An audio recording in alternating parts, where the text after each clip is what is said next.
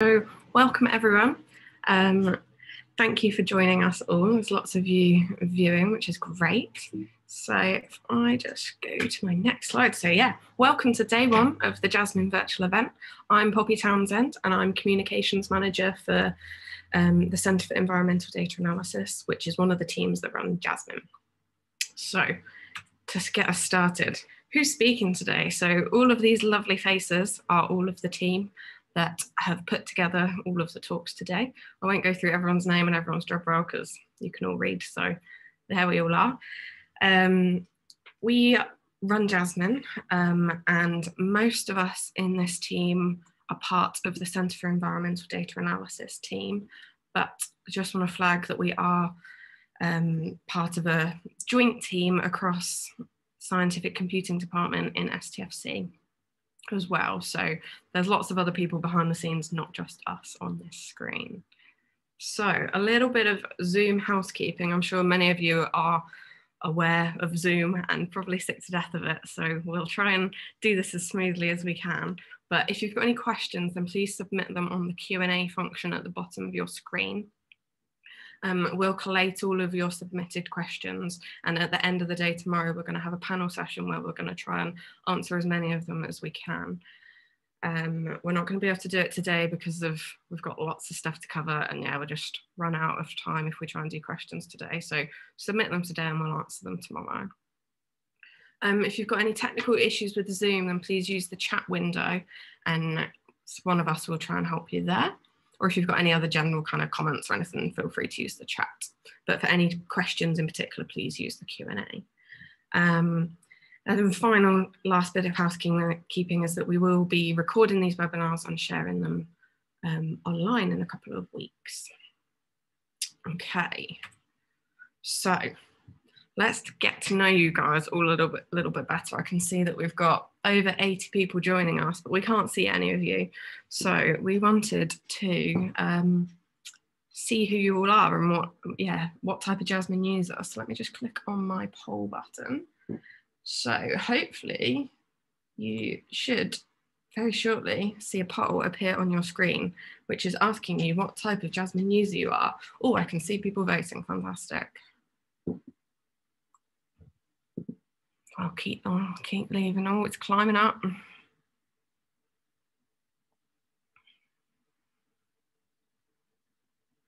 Oh, nearly got all of you. Be quick because I'll be clicking the end poll in just a second. Ready. Last few little stragglers. Okay, I'm going to end it. End poll. I think if I click share results, you should all be able to see the poll results, hopefully. But if you can't, it's basically a lot of beginners and a lot of intermediates. So 50-50 and then a few advanced people in there as well. So hopefully all of the content that we've prepared will be suitable for all of you, but bear this in mind that we're trying to cover a range of users. So, just going to go to the second poll we've got and see how often you all use Jasmine. Launch that one. Yes, you're voting, fantastic. It's always great when technology works, isn't it? Oh, you're a lot quicker this time. Well done, everyone.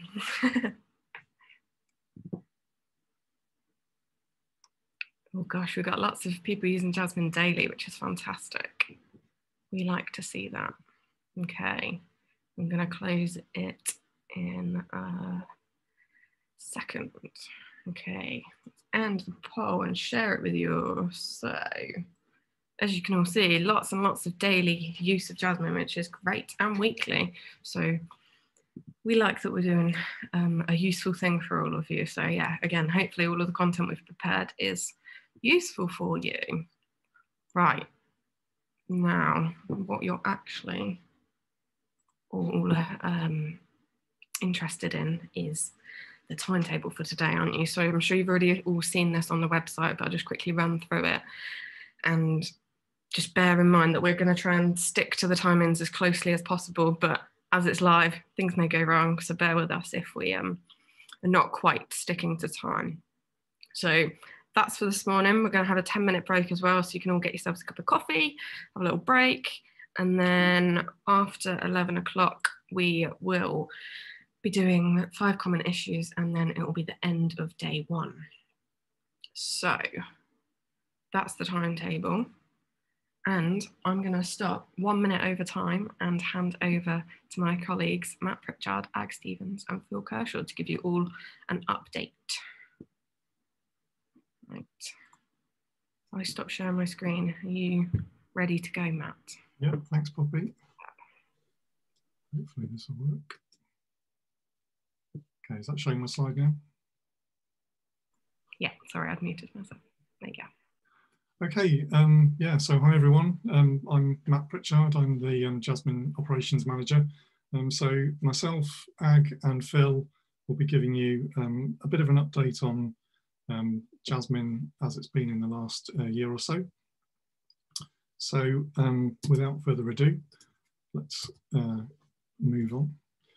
So perhaps just a quick refresher for those who are less familiar with Jasmine. Jasmine, let's have a recap of what it's all about.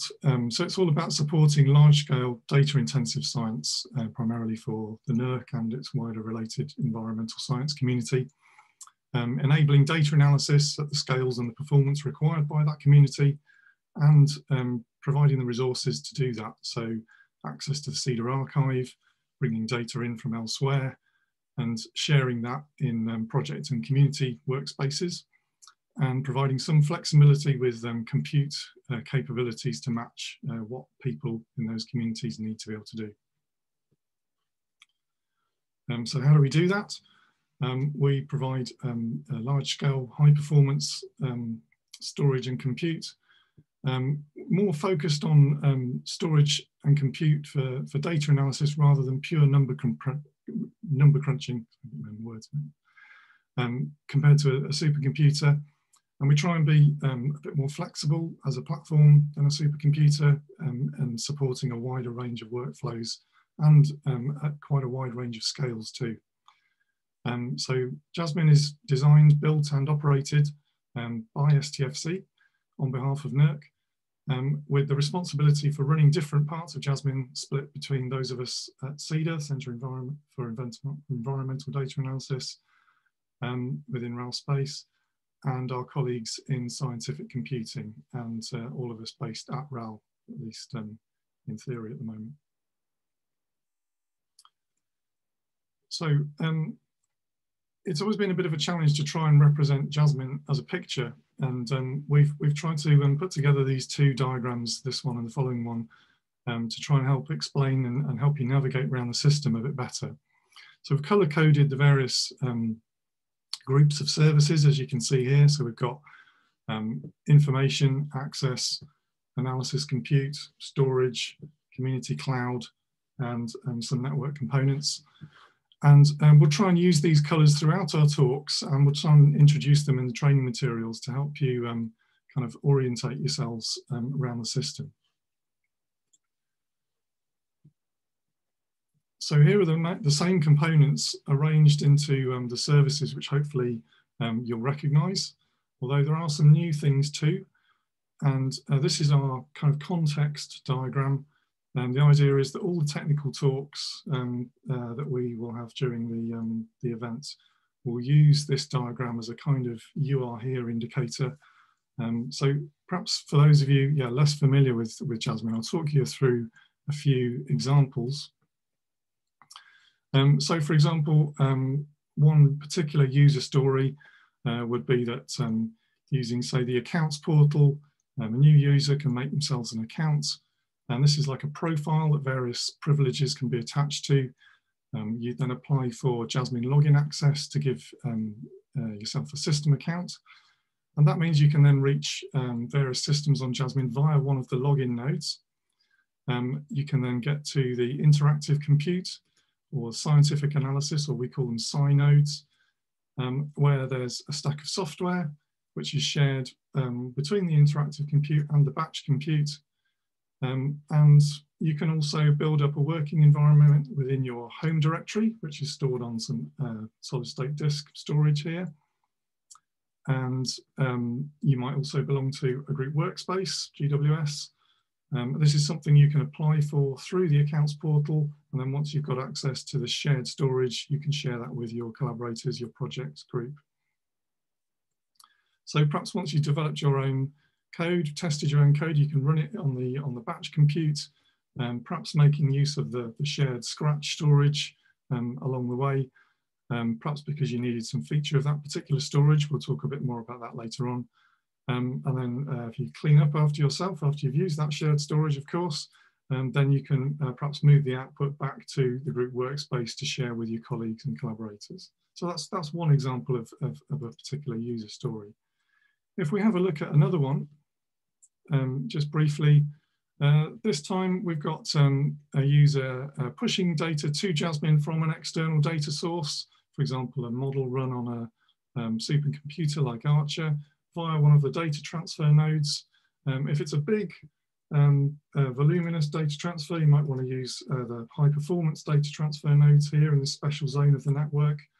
You can push it to what's called the transfer cache, which you can self-provision yourself some large storage where you can decide what data you want to keep. You might put some of it into the group workspace, some of it onto tape, and then use the storage migration service, the JDMA, to move the data between those different storage media. And then you can do whatever compute task you need to analysing those data that you've brought in. So that's another user story. The third one, again, using different bits of the system. So this group, you know, they like what they've seen in the managed environment of Jasmine, but what they really want to do is build their own specialist platform within the community cloud. So they've got some resources in an external tenancy here, using building blocks that we can provide, and they can use the cloud portal to administer their portion of this cloud computing platform.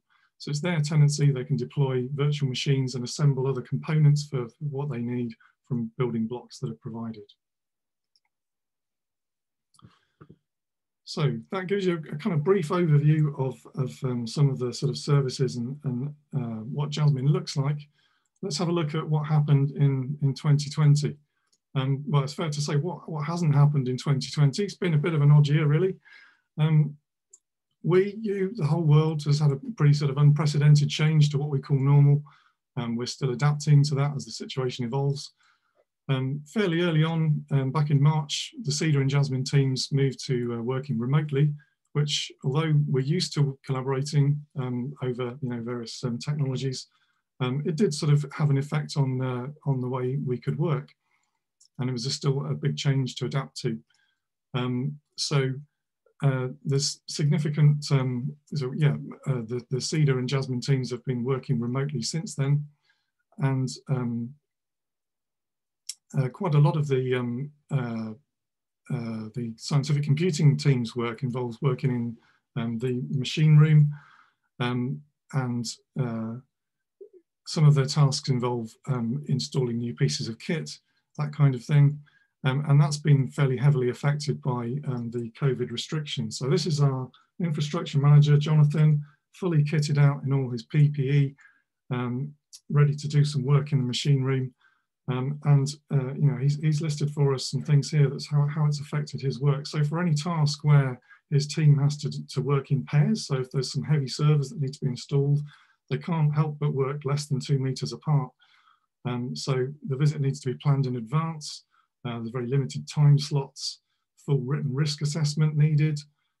It's quite hot in there in all this kit. And then there's an A4 checklist of all the things he needs to do safely before entering and leaving, even if he needs to nip out to the bathroom halfway through.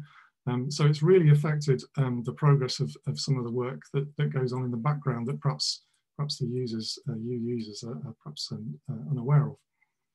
So really, I think in any other year, saying that we kept the lights on would be less of a significant achievement. But I think really this year, there's a lot of, we're very proud of the fact that we've managed to keep the operation running. At an early stage, it was far from obvious that was going to be the case. And so we have a big debt of gratitude to our colleagues in SCD for their hard work in keeping the lights on. We've made some changes, as we always do, and we need to do that to keep up to date with various, to cope as Jasmine grows, but also to keep the system secure and up to date. We're going to tell you about some of these in the lightning talks later on this morning, which will then point to some more detailed talks on each topic tomorrow. As well as some of the more visible changes, we've reorganised the way we manage the help desk, splitting Jasmine from the CEDAR archive help desk, which lets us categorise and triage queries in a more efficient way, and helps us organise our help documentation at help.jasmin.ac.uk, keep that up to date with the system as a whole. We've also launched some new capabilities this year, some of them just in time for lockdown to keep frustrated scientists busy. And again, you can hear more about these later in the talks that will follow. We've also continued to plan for the future. So we're now in phase 7 of our kind of ongoing procurement programme, with some purchases planned for this year to refresh and replace older hardware and ready Jasmine for the next few years. And Phil will be talking about that in his section just following after Ag. So it's been a very challenging and busy year for the Jasmine team, and we're very keen to share everything that we've been up to with you. So without further ado, I'll hand over to Ag Stevens, who's going to talk about what's been happening with software and workflows on Jasmine. Thanks. Thank you very much, Matt. Just confirm that everyone can hear me. Can I have a thumbs up? Fantastic, thank you.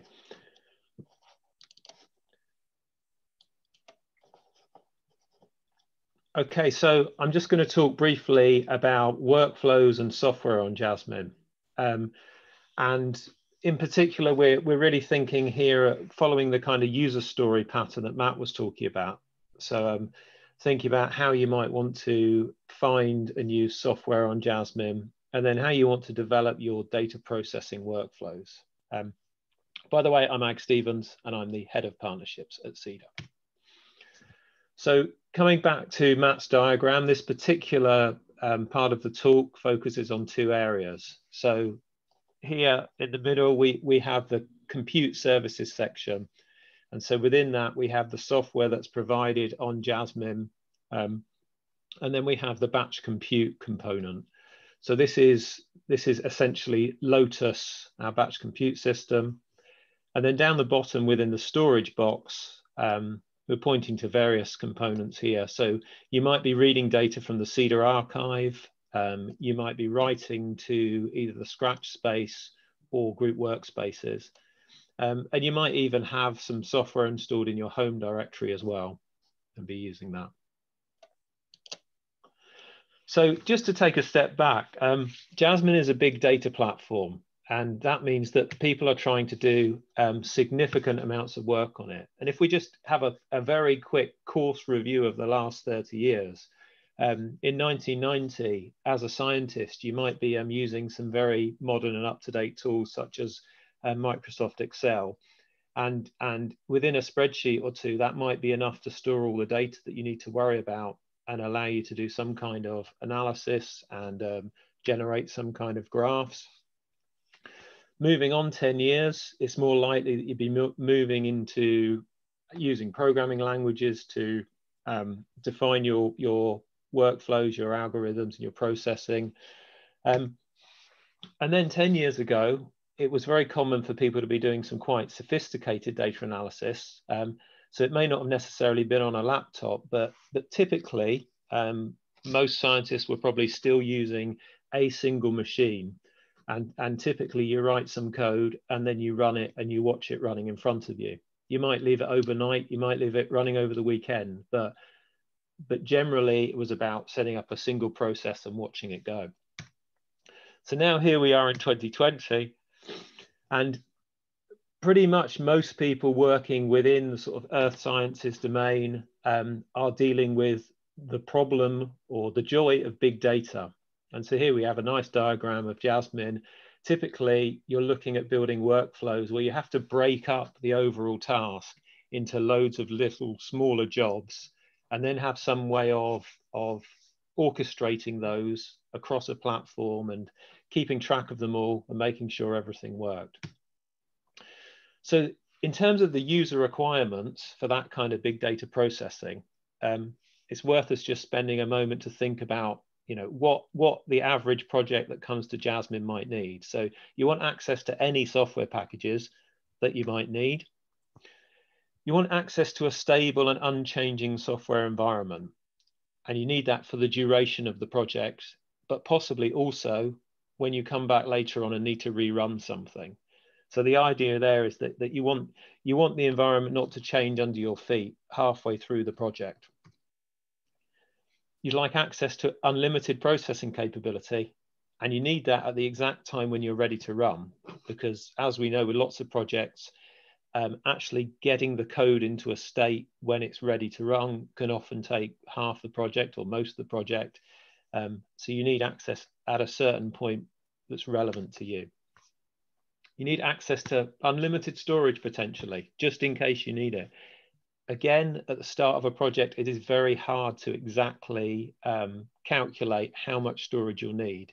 You might need 3 times the amount of your final data because you've got temporary files and your processing requires duplication along the way. And then it would be really nice to have access to tools that allow you to manage those workflows across a platform such as Jasmine. So if we think about how we as the facility managers respond to those requirements, we need to be able to provide access to software packages. So we do that by providing a centrally installed set of packages that are both available on our interactive SCI servers and on the Lotus cluster. We now have a system in place, which we'll talk about a bit more in a minute and in more detail tomorrow, which we call JASPI, and that's about supporting multiple software environments on a single platform. So not only could we have a Python 2.7 and a Python 3.7 environment, we could also have different versions of Python 3.7 environments with different groups of packages at different versions within them. When it comes down to processing capability, we provide a set of interactive servers, but the idea is that you use those to develop your workflows, to debug and build your workflows. And actually, whenever you want to do any real work, you then send those off to the Lotus batch compute cluster. In terms of storage, we provision both project-specific storage in the form of group workspaces, or GWS as we call them. And also there's a significant chunk of Scratch disk, and Scratch is there as a common piece of disk that you can use for your temporary outputs when you're running your workflows. So you may choose to write some data to Scratch and then at the end of your workflow, copy it back to the group workspace where you're going to keep your final outputs. And in terms of tools to manage workflows, we provide some of these tools, which I'll mention in a minute. And we also are doing our best to provide some best practice guidance on how you go about building workflows. And I'll be giving a talk later on in the 5 common issues session about workflow management. So a really important take-home message from this is that your workflows should be running on Lotus. Even if you're doing something that is only taking half an hour or an hour to run, it's really, really sensible if you develop it on the interactive nodes over here, but actually when you're going to run anything for real, run it on the batch compute system, which we call Lotus. And in terms of storage, you're mainly going to be interested in your group workspaces that you might be interacting with. You might be writing to Scratch temporarily. You might also be reading data from the CEDAR archives. You might be processing data that we've catalogued and curated in the CEDAR archive. So in terms of building robust workflows, there are a number of really important things that it's worth thinking about. So one of them is, which software packages do I need? So in that case, you want to think about whether they're already provided in an environment on Jasmine. Is the software installed in an optimal location? I ask this question because there are many different types of disk as Matt pointed out. So if we go back here, we've got all these different types of storage, and they perform differently with different types of files. So some of them are optimized for small files.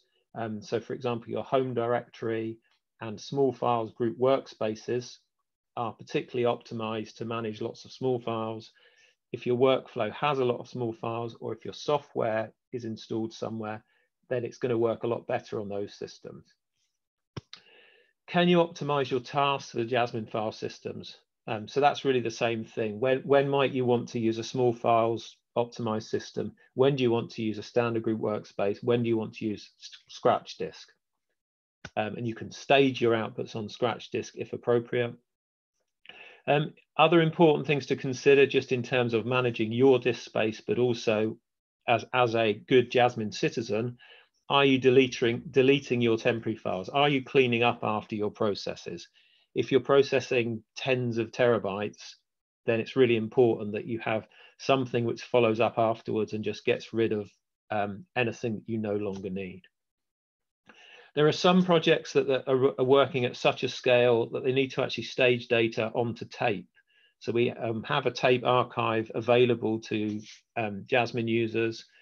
And in some cases, you may need to actually stage some data onto tape and just pull it back when people need to process it. And a really important thing about robust workflows is, do you have the means to verify that your tasks have completed?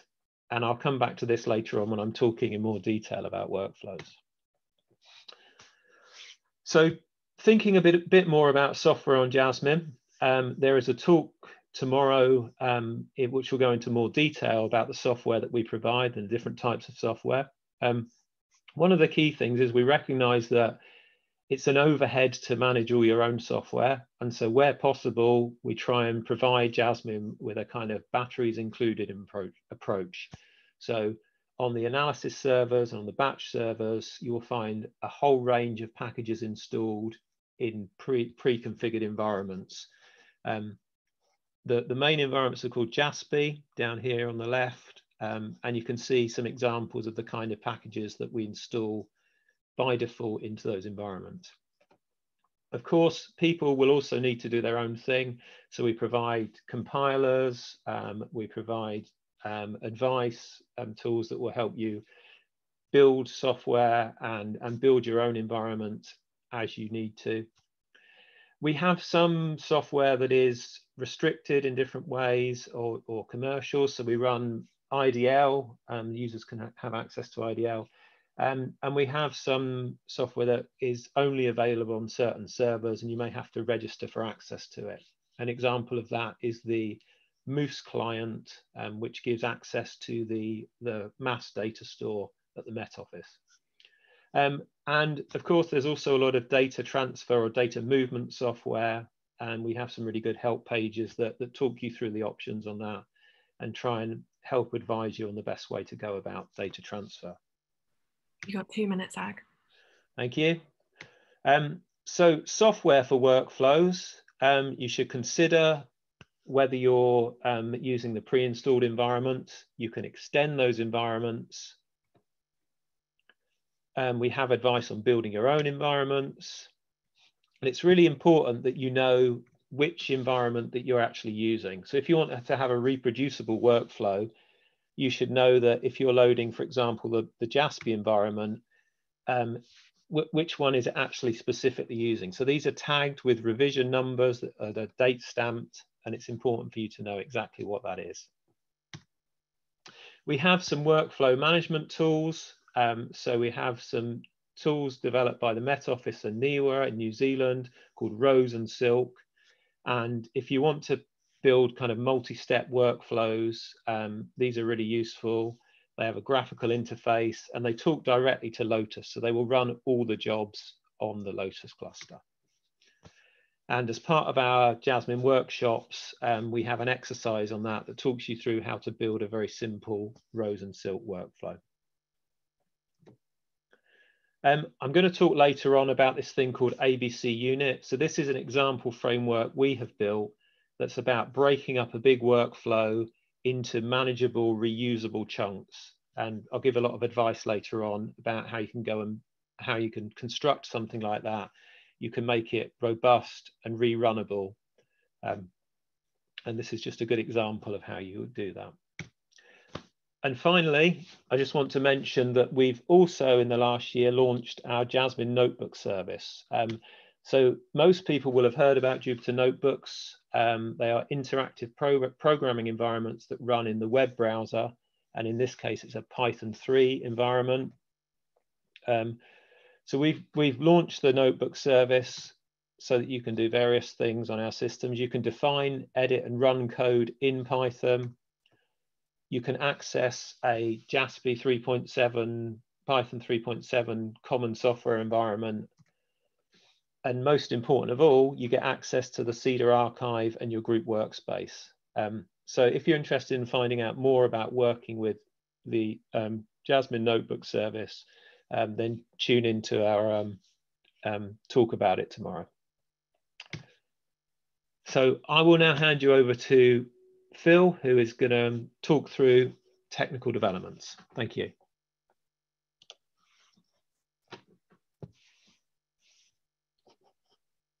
Phil, you're muted at the moment. Brilliant. Right, that's better, isn't it? Can you hear me? Yep. Good, okay, thanks.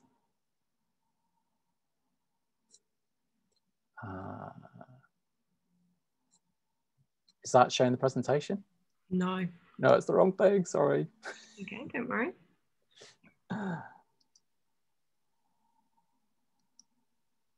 There we go.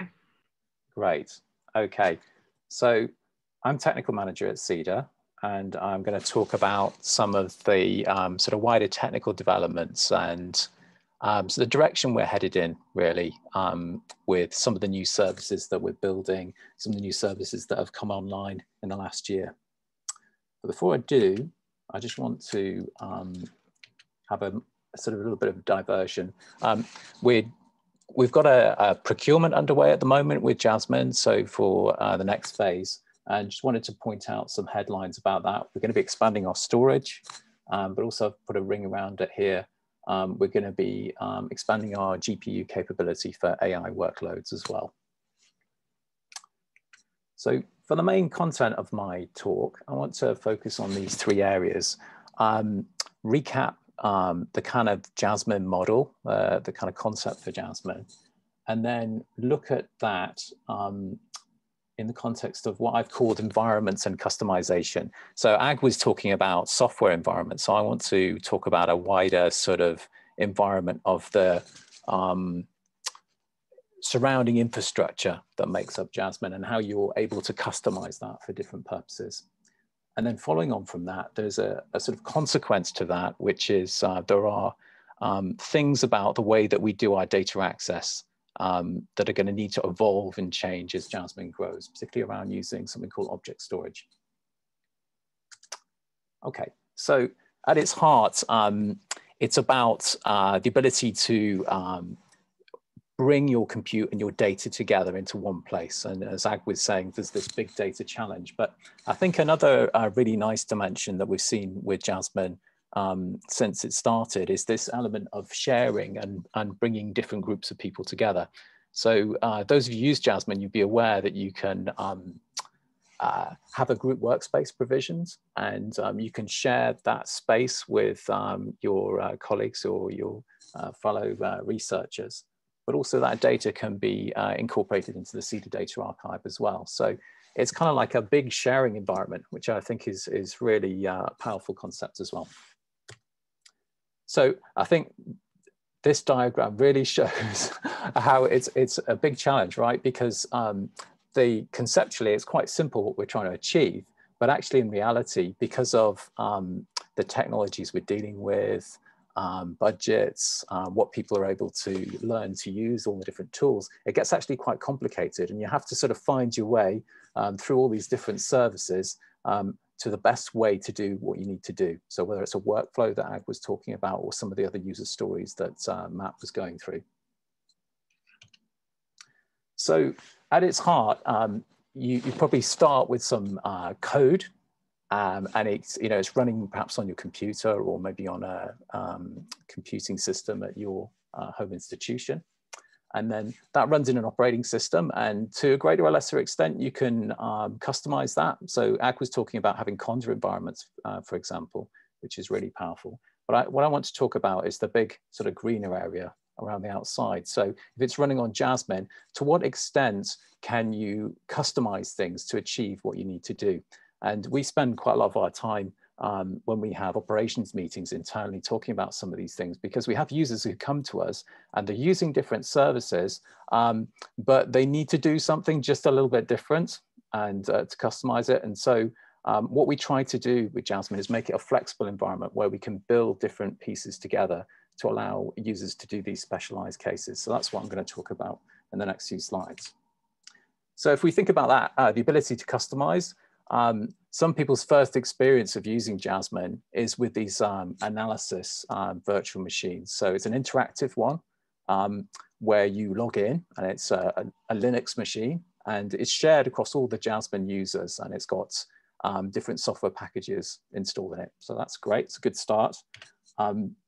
We've got this ability now to do virtual desktops, which really makes it much nicer and flexible, which is good.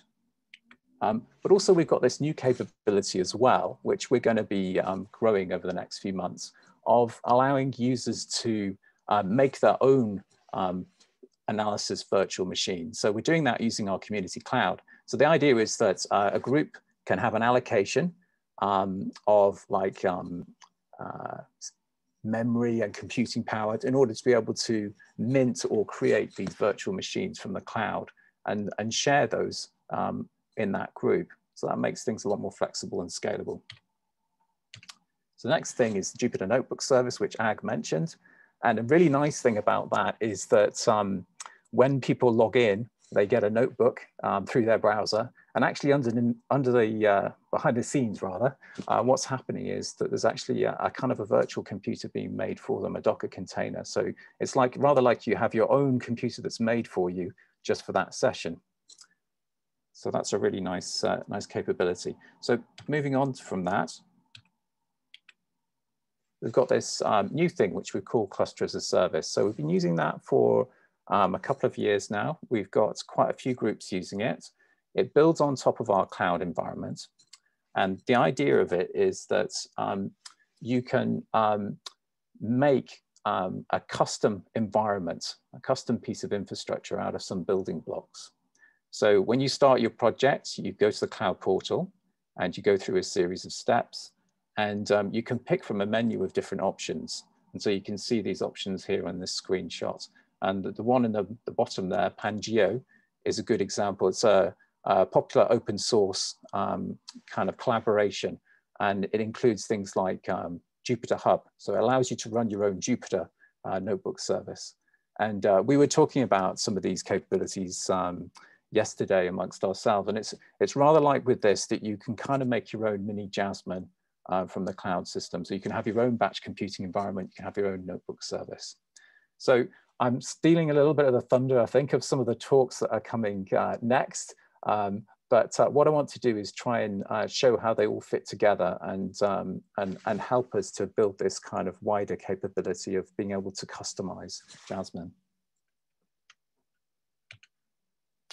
So what about data access? We've got a data access problem, unfortunately, and it's really to do with our cloud computing environment, but there are other issues as well, which I'll show in the next slide. But what we're trying to do to address it is use a new kind of storage, object store, increasingly throughout Jasmine. And we've got some early uses of it, which I'll say a little bit about.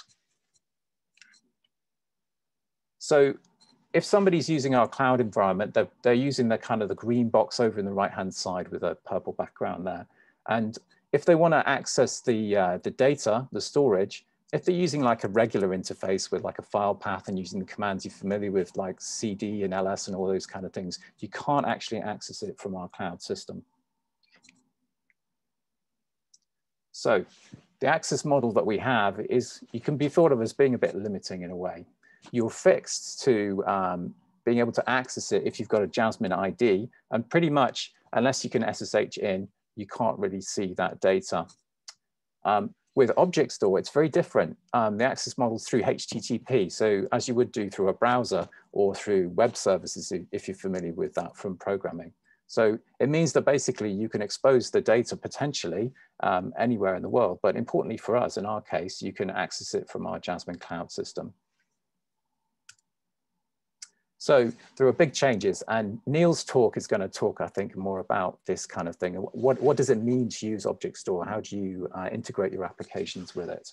But fortunately, there's quite a lot of work going on in this space. And for example, in the Earth observation community, there's something called cloud optimized geotiffs, which is a special kind of format of data that works really well with Object Store. And in the climate community, there are tools like Xarray and ZAR for putting NetCDF data onto Object Store, and also our own project, S3 NetCDF Python. So there's some work we can take advantage of there. We've got quite a few early adopters using Object Store on Jasmine, and there's one of them that I just want to pick out at the end there, DEFRA JNCC, and they're working with satellite data. And if we look at our overview diagram again, it's using the Object Store at the bottom. It's labeled as the HPOS and the sort of cloudy shaped icon, and using our cloud environment as well. So how does it all fit together? We've got this workflow moving from left to right. So they've got some satellite products coming in, Sentinel-1 and Sentinel-2, and they're processing them using the Lotus batch compute environment. So nothing unusual there. They're outputting it to regular storage in a group workspace. But then what they're going to be doing, and this is work that's underway at the moment, is they're going to write it out into Object Store using Xarray and ZAR, and write it into this format so that it can be used with a special open data cube software, which allows you to access the data, all these different satellite products, as if they're like a huge cube, a multi-dimensional cube in the spatial and time dimension. But what's really nice from Jasmine's point of view is that we can provide our cluster as a service system. So here they get pretty much out of the box their own notebook service, which they can deploy into the cloud, but they can customize that to integrate it together with the open data cube so that people can go into the notebook and then access the data cube from that notebook. 2 minutes, Phil. Okay, thanks. So where next with the Object Store? We're going to be looking at improving access and performance and improving management tools as well, so you can better manage access to it and access rules for users to restrict or make the data open. There's also some pilots we're doing as well to look at best storage formats, because this is quite a challenge at the moment, particularly around, I would say, NetCDF data. What's the best approach for us to take, and what's the community out there doing? So yeah, I've recapped on the Jasmine core concepts and said how this is going to be delivered in terms of the services and how you can customize things in Jasmine. So this customization element is an area in which we've got quite a few new services which we've developed recently over the last couple of years. And just to say that it's got consequences for us moving forward, where we're seeking to use Object Store more extensively. And I think this is going to ripple outwards. It's not just for specialized applications with cloud. It's something that we're going to be looking to use more extensively across all of Jasmine for all kinds of use cases. That's me done. Thank you. Great, thanks, Phil. So I think up next we've got the lightning talks. So I just need to share my screen. Where is it? It's the only problem with this, isn't it? That you've got hundreds of tabs open. Right, hopefully you should all be able to see my screen now. Thumbs up if you can. Fab, thank you. Right, so these are going to be really quick 2-minute talks from all of our speakers who are doing a talk about all of the new developments. So these talks will be done tomorrow, but this is just kind of to sell the talks to you today so you can decide which ones you want to come to. Hopefully all of them, but we know you're all busy people. So first up, we've got Ag. So Ag, are you ready? Yep. Okay, I'm going to click the 2-minute timer because I'm going to be strict, okay? Okay. Flash your timer. Ready, go. The slide jumped, Poppy. Oh, no. Hang on. Okay. chaos. There you go. So I'm going to give a talk tomorrow about our software stack. So different parts of the Jasmine software system, primarily focusing on the common software packages that are available and JASPI, as I mentioned earlier on, explaining how that provides support for multiple environments and how you can go and find which packages are available within each environment. I'll mention community, commercial software and transfer software as well. And I think this is important to anyone working on Jasmine, because it'll save you a lot of time if you know where you get help for these things, what software is available, what different types of environment are available, how you can activate those environments, how you can use them with each other, what are some of the dangers and issues if you don't know how those things work. And I'll also add a little bit of information about building your own environments as well. This also touches on what I was saying earlier on about different file systems on Jasmine. So you want to know where your software stack is. You want to know where you're going to build your own software. And if you're trying to share your software with other people, you want to be able to put it in the right place and give people access. That's enough from me.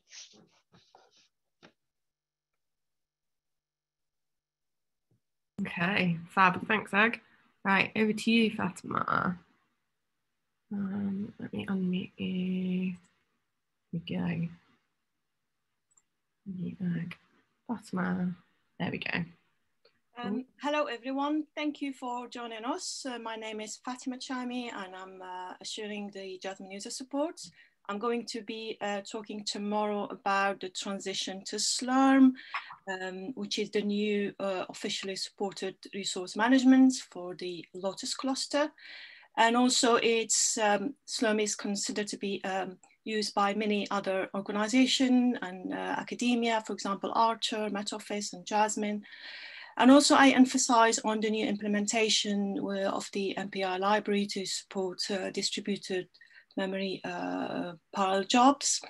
The key message of tomorrow's talk is encouraging everyone to convert their workflow to Slurm, and also encouraging everyone who is still using the interactive machines for workflow to convert them into batch compute.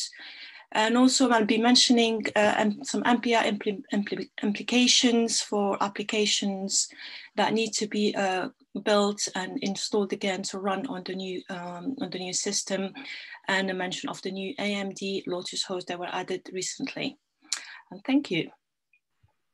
Fab, fantastic. We're all whizzing through these. Great, thanks, Fatima. Just click next slide. So Matt, are you ready? Yeah, I'm ready. Go. Right, so people will be familiar with the scientific analysis or SCI machines that we've had in place for many years. One of the issues with these is that they can get overloaded. And so there is a different way that we can provide these, and that's making use of our Jasmine Community Cloud. So we now plan to provide kind of exclusive SCI machines to communities instead of, or at least alongside, the sort of general purpose shared by everyone SCI machines. We've piloted this in the past, but we now have some new capacity in a new part of the Jasmine Community Cloud. So I'll be talking about what we've done so far, how they work, and what our plans are to take this forward. But yeah, it's well worth listening to that, because the provision of the SCI machines will be changing. I think we'd like to make this the default model, that we provide these SCI machines to communities by default, with the other ones as a kind of fallback. And the big advantage really is that it gives each community some autonomy to manage their own compute. So with their own set of users, they can apply access control to that set of users. They can scale out, so deploy new further machines as requirements dictate. and also have some control over the usage patterns. So perhaps conflicting groups with different usage patterns, that problem kind of goes away if you've just got one smaller community using a machine or set of machines. So I'll be talking about all those issues. Fantastic.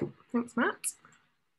Right, up next, I think we've got Ag again, and this one's going to doubly confuse me because I've got two things to click. Hang on, ready. There we go. Thank you, Poppy. So I mentioned earlier on that we've launched this new notebook service, and the hardest thing is to understand what this thing is. So if you look at the animation, you can see that there is a browser open, and I'm typing Python code into the browser, and it appears to be executing. So in a nutshell, that's what a Jupyter notebook is.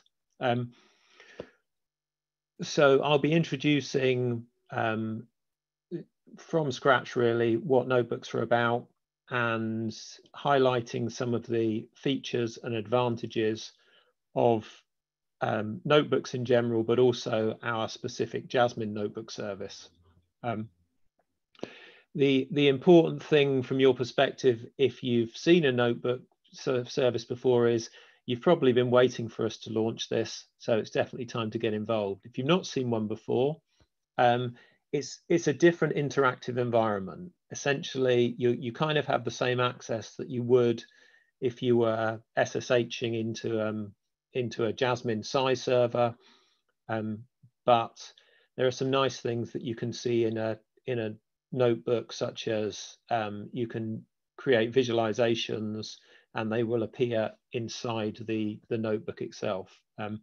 You can access data in the Cedar archive and in group workspaces in this new kind of lab book environment.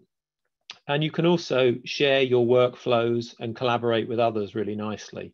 So around the world, scientists are using Jupyter notebooks as a way to develop workflows, to capture them, and then share them with other people in their communities. Thank you. Thanks, Zach. Okay, next up we've got Matt Pryor. Can you hear me? We can. Good. Wait, let me click one. Okay, so my name is Matt Pryor. I'm a senior DevOps engineer, which means I build stuff.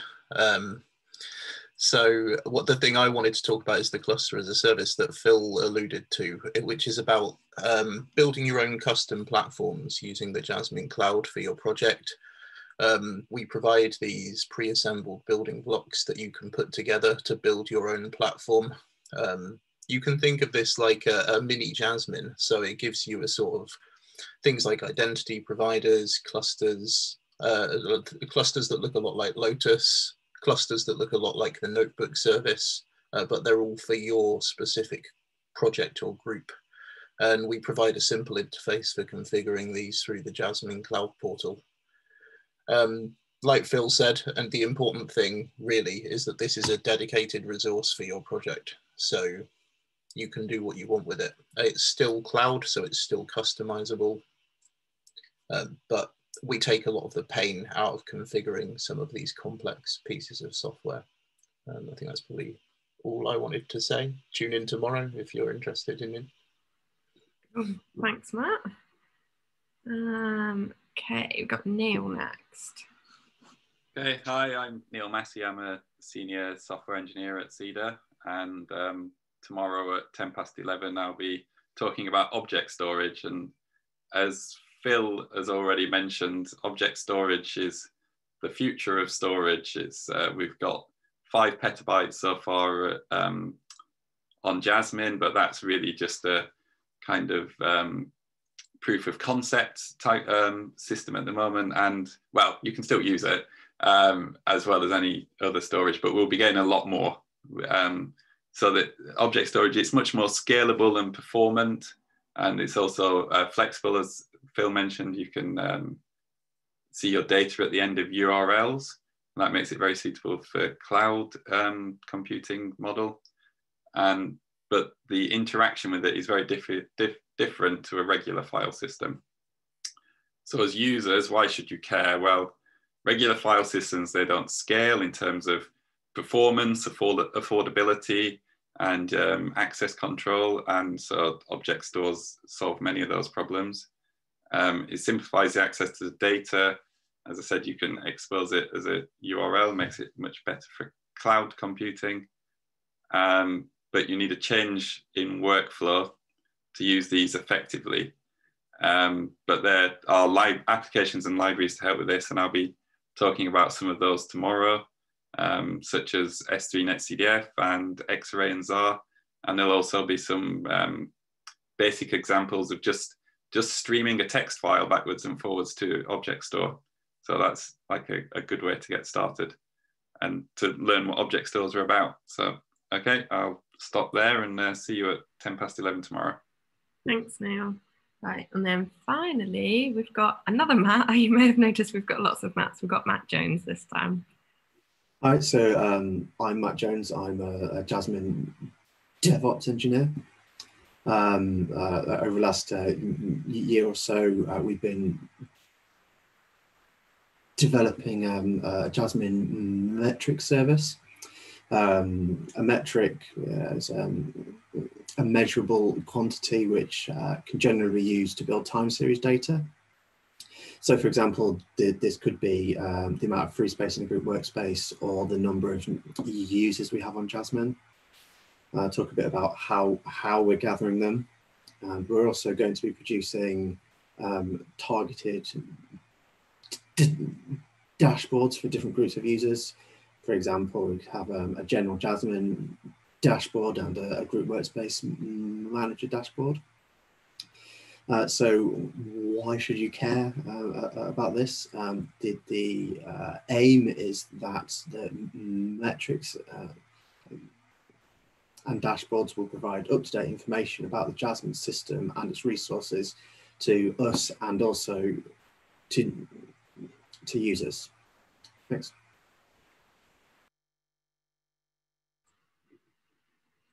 Fab. Thank you. Oh, I've gone backwards. Hang on.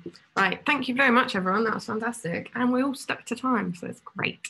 So next up, we've got Fatima talking about all of our training and events. So Fatima, are you ready? Let me just stop sharing.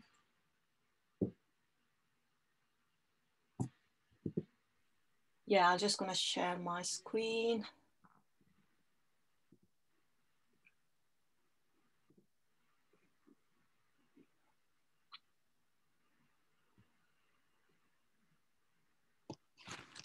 Okay, share the screen.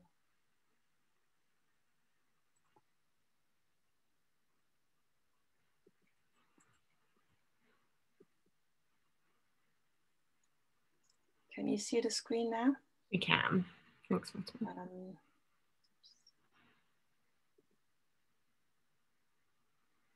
Try to change to the pointer.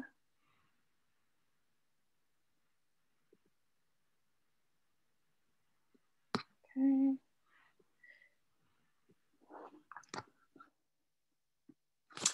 Okay,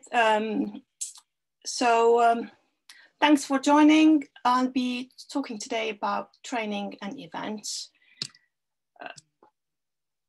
An overview of today's talks will be just giving the reason why we want to engage users into this training and to ensure them that they use the facility efficiently, also to help them find where the information is about past training and where to find event for future training.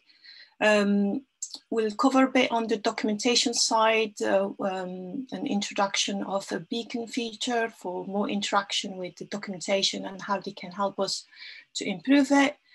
And also on the help desk support. And finally, I'll just show a list of future and training events for end of this year and next year. So what is a Jasmine user support? The Jasmine user support here covers different areas from help desk to docs to training. Sorry,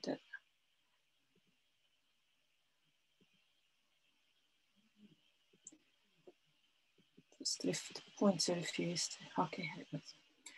And why we need to do all this, and mainly the training, because the training is mainly helps engaging in a one-to-one basis. It helps also users to interact among themselves and interact with the Jasmine service provider team, and also encourage users to use the facility in a more efficient way through sharing their experience and through exercise and training, and promote Jasmine capabilities. So we also in this training, we try to give example of new services, how to use them. But before deciding on the training, we had to do a bit of work on what is the user needs, what are those training needs. And we based our evaluation on on analyzing the very common issues from the help desk queries. We looked at the results that we collected from a survey that was run in 2017. We also looked at the feedback that users or participants of the past few Jasmine user conferences events. And finally, we looked at how the documentation has been used, from some statistics on top article or category section, also some popular searches keywords. And we came up with a plan of running several training, and that can of different on different aspects, could be webinars to hands-on. And this slide summarizes the past training and events. So we started in 2016, 2017, we ran the first two user conferences on Jasmine, and the format of that event had a day or half a day training workshop. And from then, which was really welcomed and encouraged us to think about having a proper workshop day where it has more of a hands-on and practical exercise. So we started the first workshop in 2019. But before that, we did run a few webinars on different aspects of the services. And then, sorry, I think the first conference workshop was in 2019, actually. It was a hands-on workshop. And we tried, when we developed the material for this workshop, it's based on a series of exercises which cover from beginner to more to advanced intermediate to more advanced users. And 2020, we as we speak now, we're having the first Jasmine online event today, and we did run some a webinar in May, and another workshop hands-on one at the Met Office this year. So where to find the material? So all the material, including the presentation, the poster, and the conference program, are available on here for the conference 2018, 16, and 17. And as I said, those events had a half a day training session, and all the training plus the demo are available online through this radio button. So you can click and you can access the video recording as well as the presentation. And also I would just point here that the conference program is also useful to have a look at how Jasmine has been used, how Jasmine has helped different projects from different communities, and also it's a way to explore the capability of Jasmine, and also share knowledge with others. And I just mentioned here, we had some people who the way they came to us was from looking at the Jasmine program, which is quite fascinating. That the Jasmine program, they looked at the presentation, they find, yeah, this fits our needs, and they contacted us, and they are now as our among our users. So so this is just a screenshot of what's presented on the JASMIN conference program page. So for the webinar and the workshop, everything is available here as it shows on the slides. So the recording and the presentation are available, and on this website, which is www.cida.ac.uk events, and it's comprised all past events with the associated material, as well as the future event. So we encourage users to watch, for future events, to watch this space. And if they need access to material, to go to the past event and select. There's a selection of all events that we run in the past.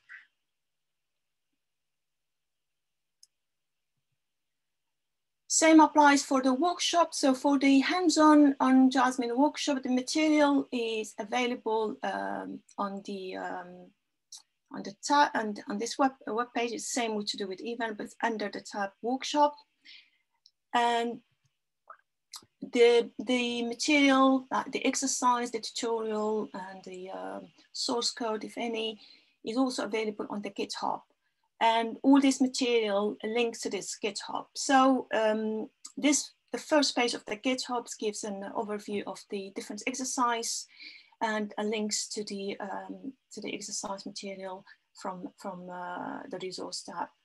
So I encourage users to have a look at this exercise, clone the repository, and try to use them. And you can choose from very big for beginners. I would divide exercise 1 and 2 to more advanced, like building your own Python environment or compiling parallel codes.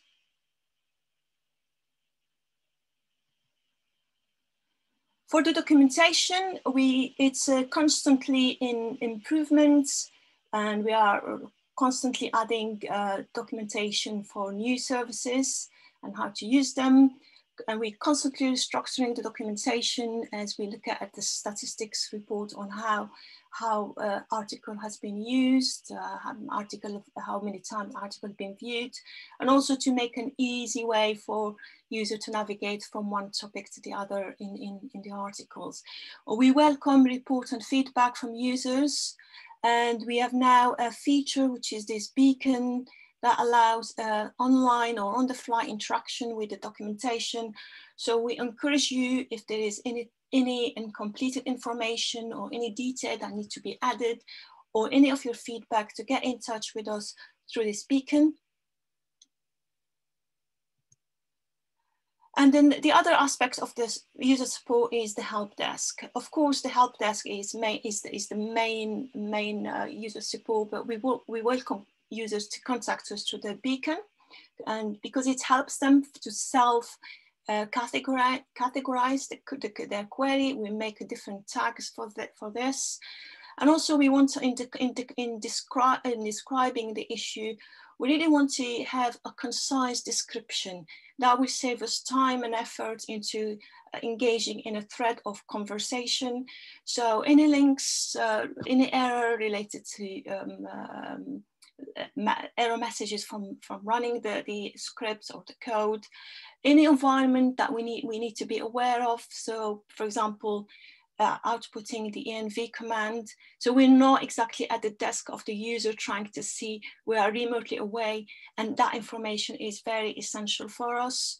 And also to help us kind of replicate the issue, to see exactly what is the problem. So, and also any relevant logs or any user working directory. I have to mention here, in terms of support, we're not supporting application, for example, WRF or any other application. So we encourage users to contact the developers of any particular application. So we support the application running, but we're not supporting the application build or any other flag added to the application. Future training and events, again, is the same. Future events are also listed in this page. So we're planning to run the JASMIN hands-on workshop this time in a virtual mode, probably in November, but please watch this space on future events. We're also thinking of running a webinar on the available Jasmine software stack, as the software is a vital component of all the analysis platform and routers. And there will be probably another webinar on batch computing using Slurm. We did have one that was more of a transition from the old shader LSF to Slurm, but this second one will be more of an advanced and intermediate to advanced, which cover different features and different workaround for features that are not native to Slurm.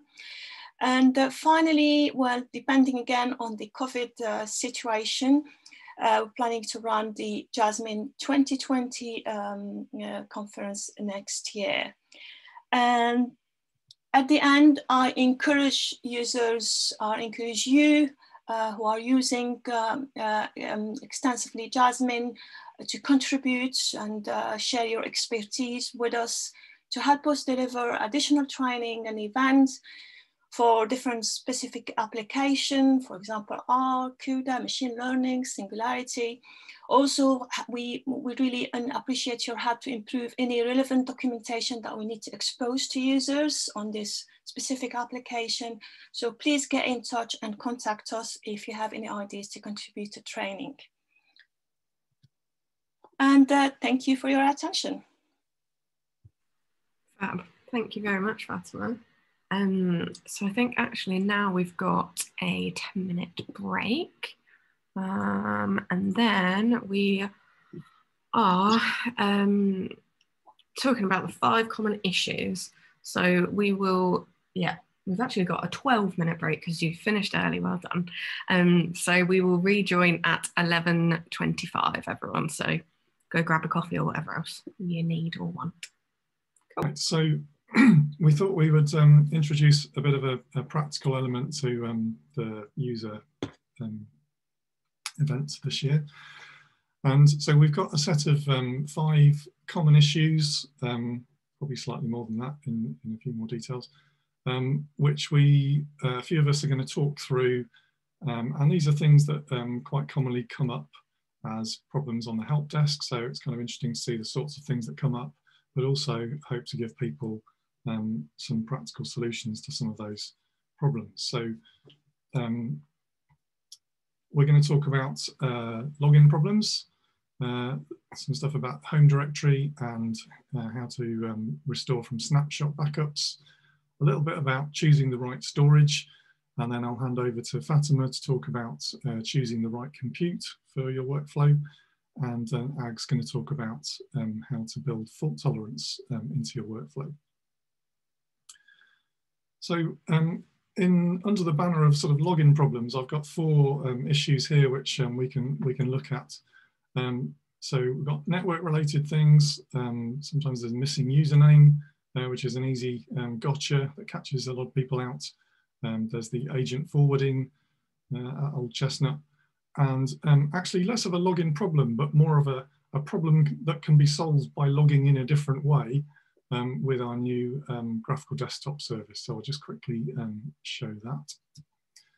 So just in terms of a context diagram, obviously we're talking about the login nodes, and you'll see we've got the yellow normal login nodes, and next to that we've got the NX login nodes, which are the ones I'll mention for the 4th sort of subtopic there. So that's where things fit in. So that's how you access most of the other resources within Jasmine. So it's quite important to be able to do these right. So the first one, we'll just talk about network issues. Probably the symptom you'll see if you have this issue is connection reset by peer, or some words to that effect. Essentially, the Jasmine has an allow list which restricts access to Jasmine from the entire internet down to institutions that we trust or networks that we trust that have contacted us to so that we're sure that they're legitimate users of Jasmine rather than the bad guys. So if you like, when you connect from your university network, you will have an IP address, and that should resolve to a host name like this one here, host 0001 myuniv.ac.uk. And then that means that we can add to the allow list either individual university domains, or in fact what we do is allow list. We add to the allow list the whole of the star.ac.uk domain, but for other non-university domains, they need to be added by asking the help desk. So, as I say, normally you would connect from your institutional network. That's what we would expect most users to do.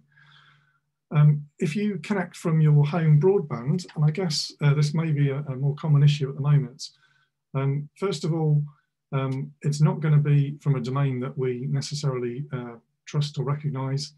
Also, it's not always the case that the IP address, the number bit, actually translates into a fully qualified host name. So that makes it more difficult for us to check it against the allow list.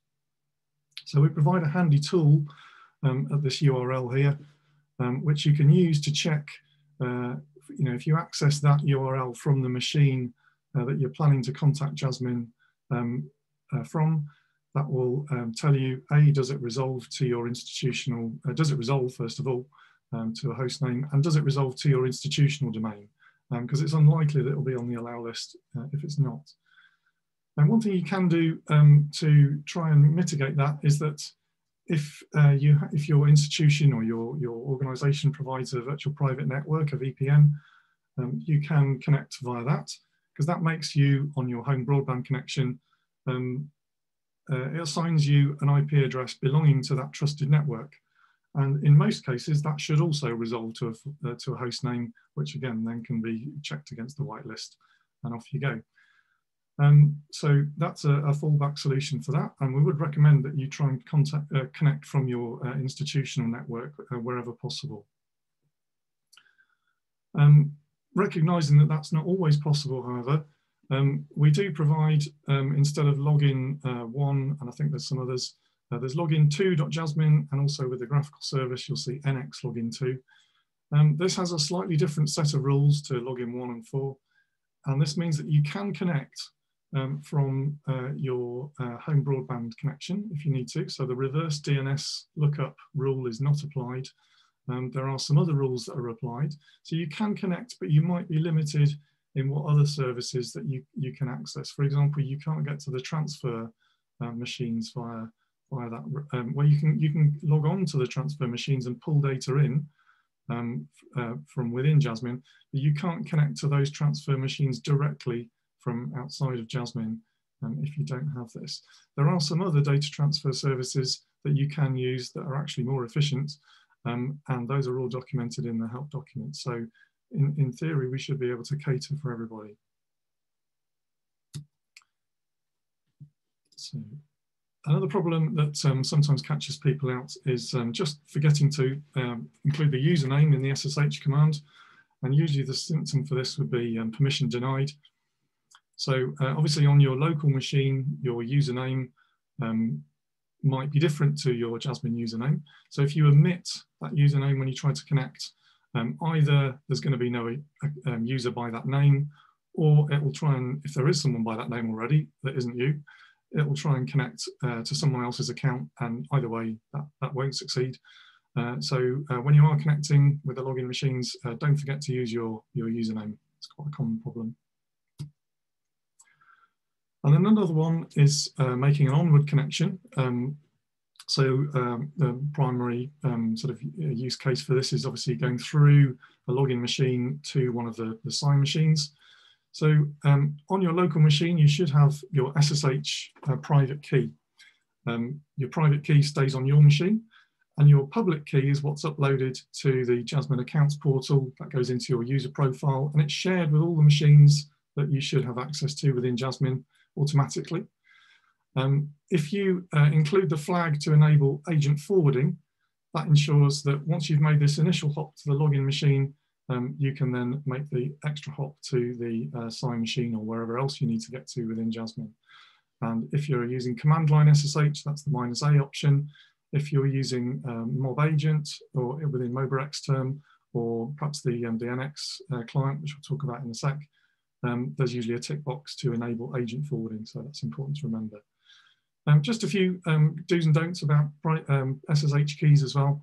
Obviously, your private key really can stay on your local machine. It shouldn't really need to go anywhere else. That's the best way to keep it secure. You don't need to copy it to your Jasmine home directory. You shouldn't need to, because you can do this agent forwarding thing. So you should just keep it on your local machine in most cases. Do protect it with a strong passphrase. Please do not use SSH keys that are unprotected. That is against the rules. And also don't edit your authorized keys file, which is in your SSH script. So this is the thing that we use to propagate your public key out to all the machines within Jasmine. If you do edit it, it will just get overwritten. So it's please don't edit that. And yeah, it is strictly one user, one key. So please don't share keys with colleagues or other people. So in that way, we can help keep the system secure. A nice animation there I forgot to use. Right, so on to the final section of login problems. So as I say, this wasn't so much a problem, it's more just something that you can solve by logging in a different way. So Jasmine traditionally has been a command line, terminal-based platform rather than a graphical platform, but we have been looking for a long time for a solution that allows us to give you better performance with graphical applications. When you're using graphical applications, they can be very slow when you're sending back the graphics to your local machine over a wide area network, a WAN. So you'll have noticed the yellow NX login nodes next to the login nodes on the sort of context diagram. So we're going to look at what we're talking about there. So we now have a new service using a software system called No Machine NX. And we run a server on those NX login machines. And to use it, you need to download a client, the NX client, which is available for Windows, Linux, or Mac. And you would use that to connect instead of the terminal application. So you fire up the client and you run it. So if you just kind of watch this little video here, the idea is we've got a connection profile, which we've already made, just pointing at one of those nodes. I'm going to just use my SSH private key. So it's connecting over SSH in the same way as you would do normally. Pasting in my passphrase there. And then I can start a virtual desktop on the NX server. And because it's happening through the NX client, these graphics are relayed back to my local machine really efficiently. And the performance difference is really quite marked. So it's well worth doing if you do use graphical applications.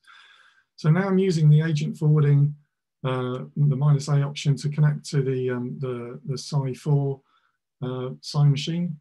And on that one, I'm just going to load up some little graphical applications. So I'm doing module load contrib / panoply. Panoply is a little viewer for HDF and NetCDF files.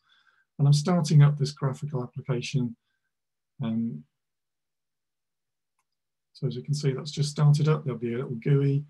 And you can see I can use that GUI, and it's pretty responsive. Once it's up and running, there's relatively little delay. And that's quite different to the experience that you would get if you were using X11 graphics over a wide area network. So yeah, much better experience for graphics heavy applications.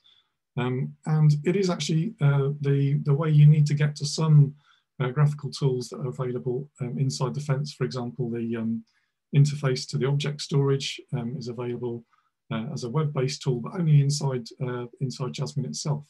So for that purpose, we actually provide the Firefox browser on the NX login machines themselves. So you don't even need to go to the Psi machine. You can fire up the browser there, and from there you can access those web-based tools that are only available inside the fence. But it's also useful for many more tools that use graphics in a heavy way, like IDL, plot outputs, that kind of thing. So if you want to find out more about that, look at the help documents here and just search for NX. That's probably the easiest way to locate those documents. So moving on then, I'll just grab a glass of water. We'll look at your home directory and snapshot backups. So your home directory on Jasmine provides 100 gigabytes of space. and that's on nice fast solid state disk storage, which is ideal, as we've said here, for files, code, Python virtual environments and stuff. But it's worth noting it's the only file system on Jasmine which is backed up, only user file system that's backed up. So regular and full incremental backups are done for you. But there's these other type of backups called snapshot backups, which are a sort of little known feature that you might find useful. I'll have a look at those in just a second. But if you want to find out, for example, how much space you're using to make sure you're within your 100 gigabyte quota, you can use the command pdu. So pdu is a special version of du, which works particularly well with this type of storage. It works in parallel.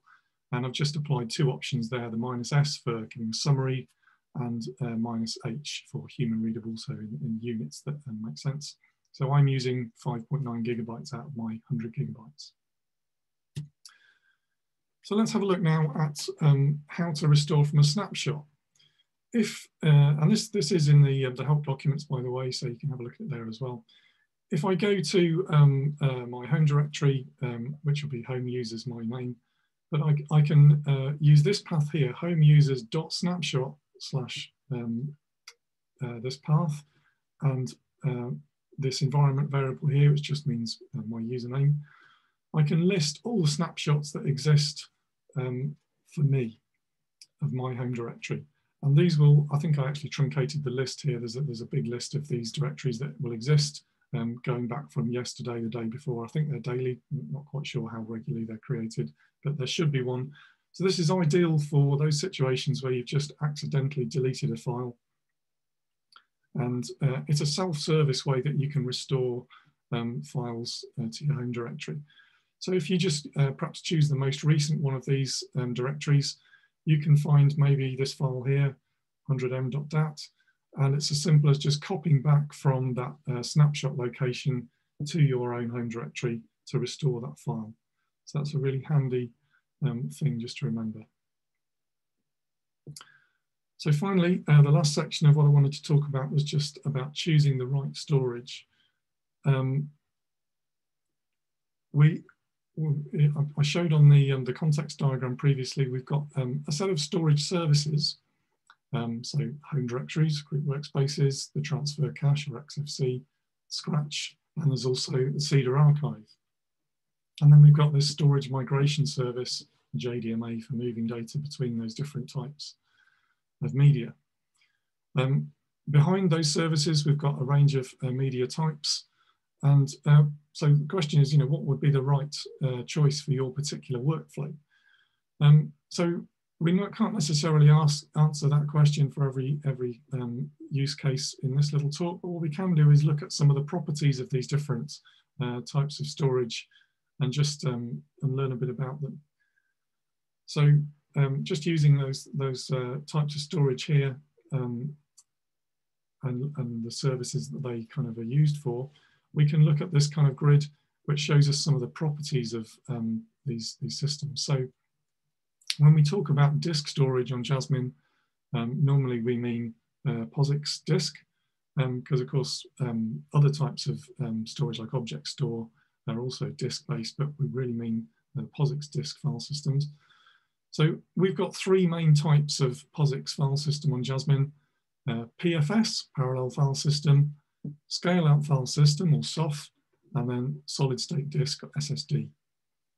Now, all of these can do parallel read, but only the parallel file system can do parallel write.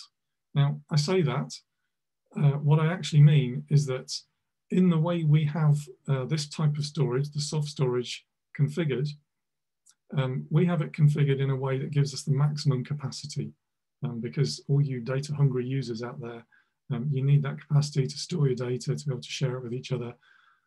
There are ways that we can configure this storage to support parallel write, but it does consume a lot more storage. So the default configuration is that it is parallel read capable, but not parallel write. It's also worth noting that there's differences in the abilities of these storage to deal in small files as well. So small files meaning sort of less than 64K, little config files, Python environments, that kind of thing. So parallel file system that we have does have a capability to deal with that. It's limited, so and that limit can be exceeded. With the soft storage, the way we have it configured by default does not deal well with small files, but we are in the process of adding a kind of mixed file layout capability that should enable better dealing with small files in a way that's transparent to you, the user.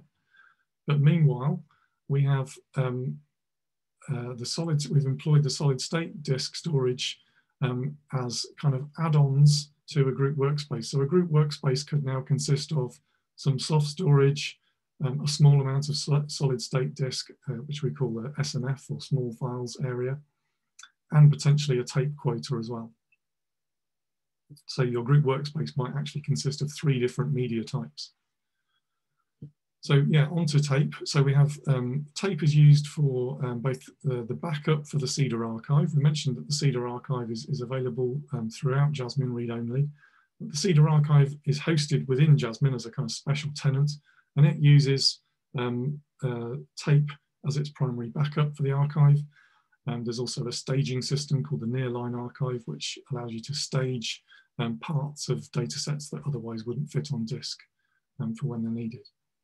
Also, we have a system called Elastic Tape, which you can use through this JDMA interface, and that is what allows you to move data that's in a group workspace between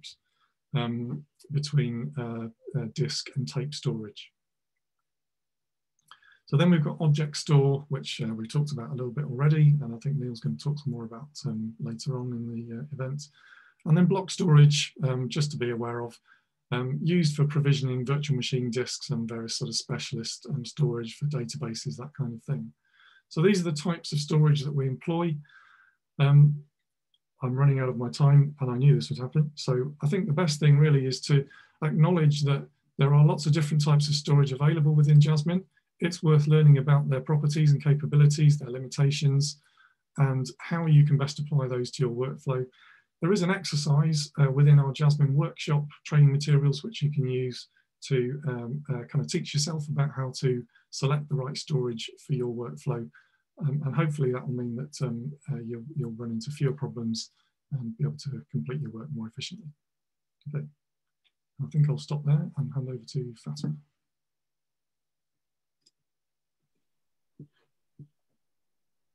Thank you, Matt. I'm just going to start sharing my screen now.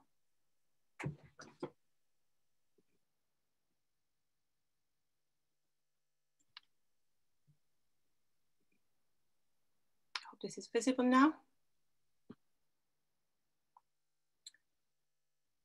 Yeah, you're fine, Fatima. Okay.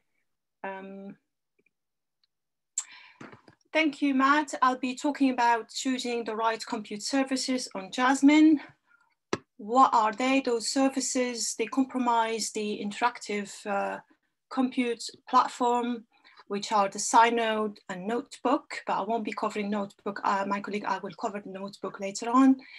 And I'll talk about choosing the batch compute, which is our cluster Lotus, and which comprise compute nodes, CPU format and GPU nodes.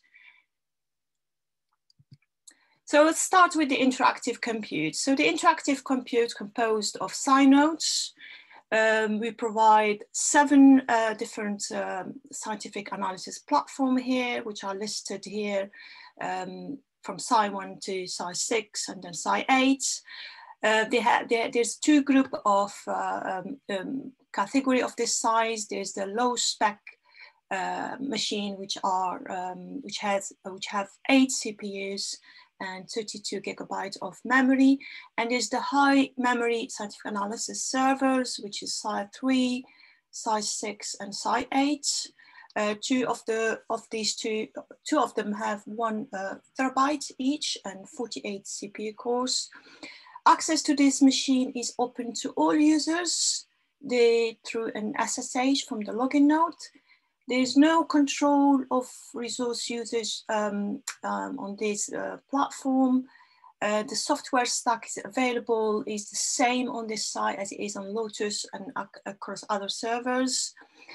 In terms of storage, all the volumes like group workspaces, home directory, access to the archive for reading data is available, and it's in X11, which is graphic forwarding, is enabled on those machines.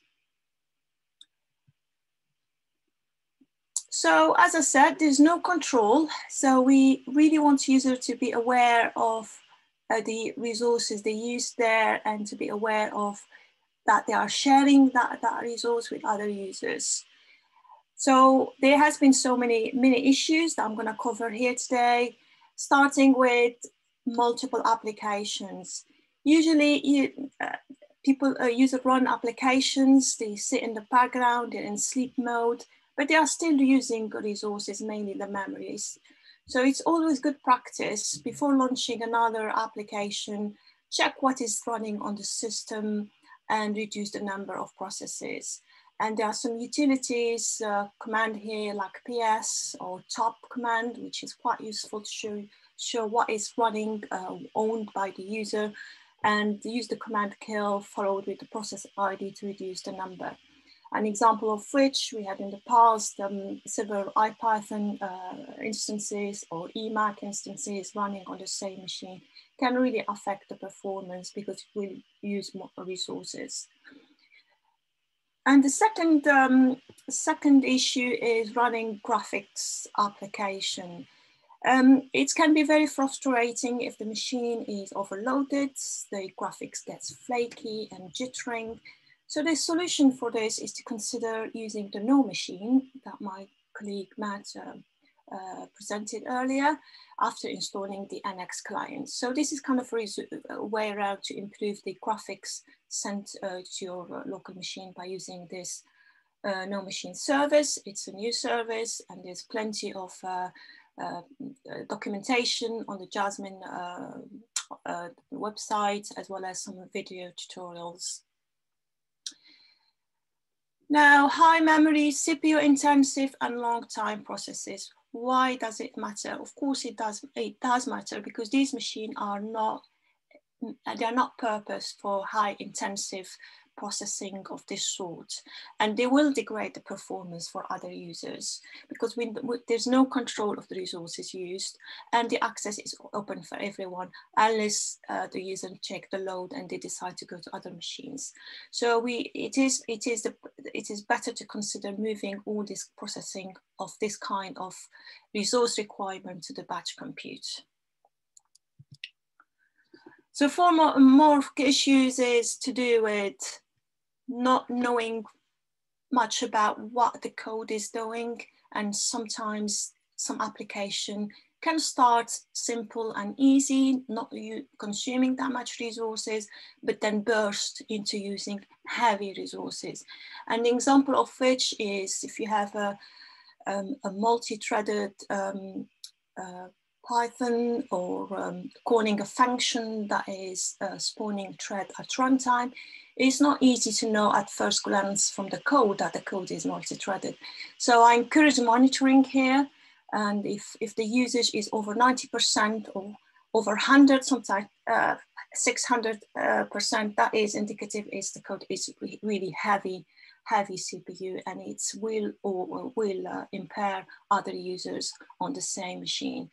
So in this case, it's better to move this processing to Lotus, or at least, if you're not unsure, use the high memory side, because it has more cores than the low spec side machine, Sci 1 and 2. And another utility is just to find out using one of this PS command with opt-t that will list the threads just to kind of give you assurance that actually this is a multi-threaded, and it is better to move it to Lotus. Another issue that has been reported is IDL development licenses on the Sci machine are limited. And the reason being is the Sci machine are not for production runs. So any code development or testing should be short and shouldn't be using the license for running hours or days on the Sci machine. So for this, consider using the Lotus, because the runtime license pool is quite large, and you can run as many jobs as you want on the Lotus. Another issue to cover is the local temp get filled up on the Psy machine. And the documentation explicitly said not to use the temp on the Psy machine, but there has been instances where, for example, user installing some R packages, so R by default will fill up the temp for those intermediate or auxiliary files, and the user is unaware that the temp get fills, and that will affect significantly the performance on the site, and also the access, logging into the site will be affected because the SSH keys get stored on the temp. So for a resolution around this is to consider directory within the group workspace as a temporary directory by configuring the temp environment variable for this. And this is also illustrated in the documentation. And the last issue that we've noticed quite often, you find people using the Psy for transferring data. And we know there is a data transfer server which are being optimized for this purpose, but there has been instances for people using it for moving data from the work scratch, especially those who are doing parallel write. They need to write to the Power File System, PFS. So for this, we really encourage users to use the bcopy service. It's an efficient way of doing parallel transfer, and it uses Lotus nodes.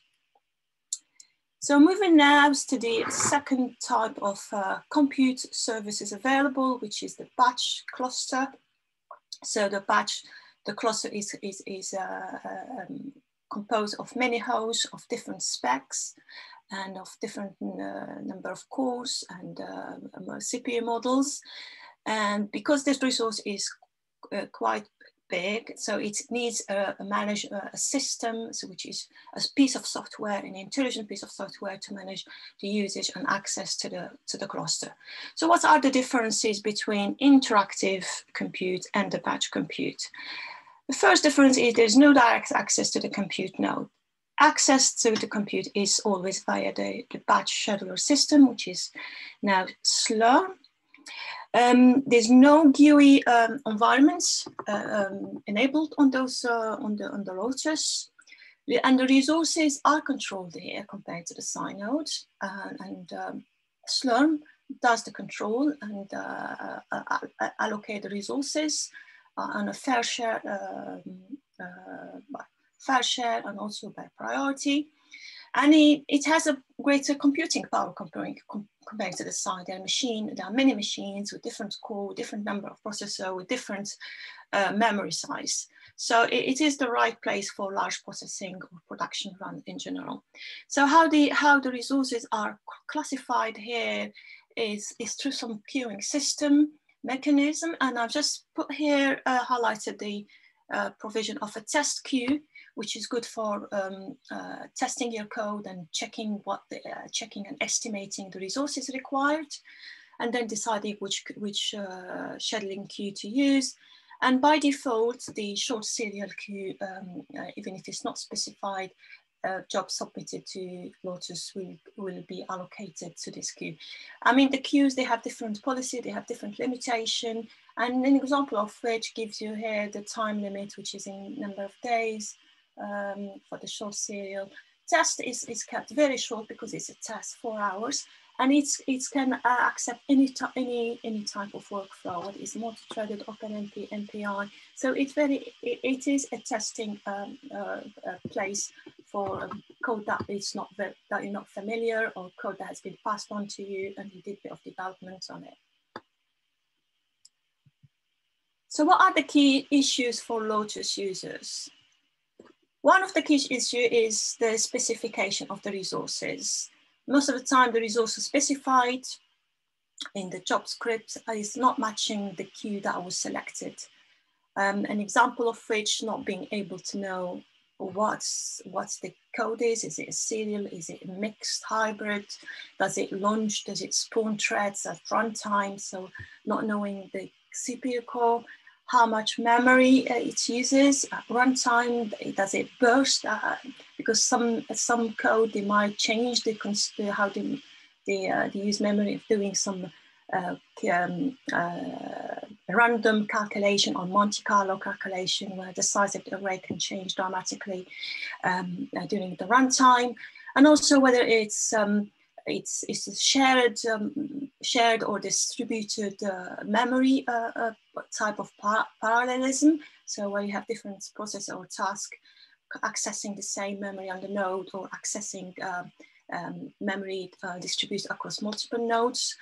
Also not being able to know how long will it take for the job to complete. So jobs will time out in this case because it's not been estimated correctly. Another issue related is the CPU processor model. The reason I mentioned here, because Jasmine is a heterogeneous infrastructure. We have different compute of different model. The majority are Intel, but we have now AMD hosts.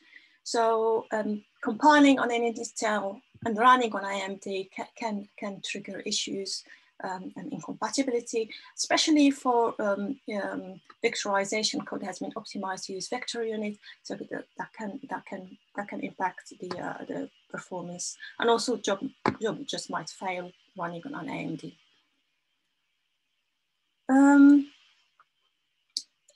Next is which queue. So as I said, the queues here, this is just to summarize.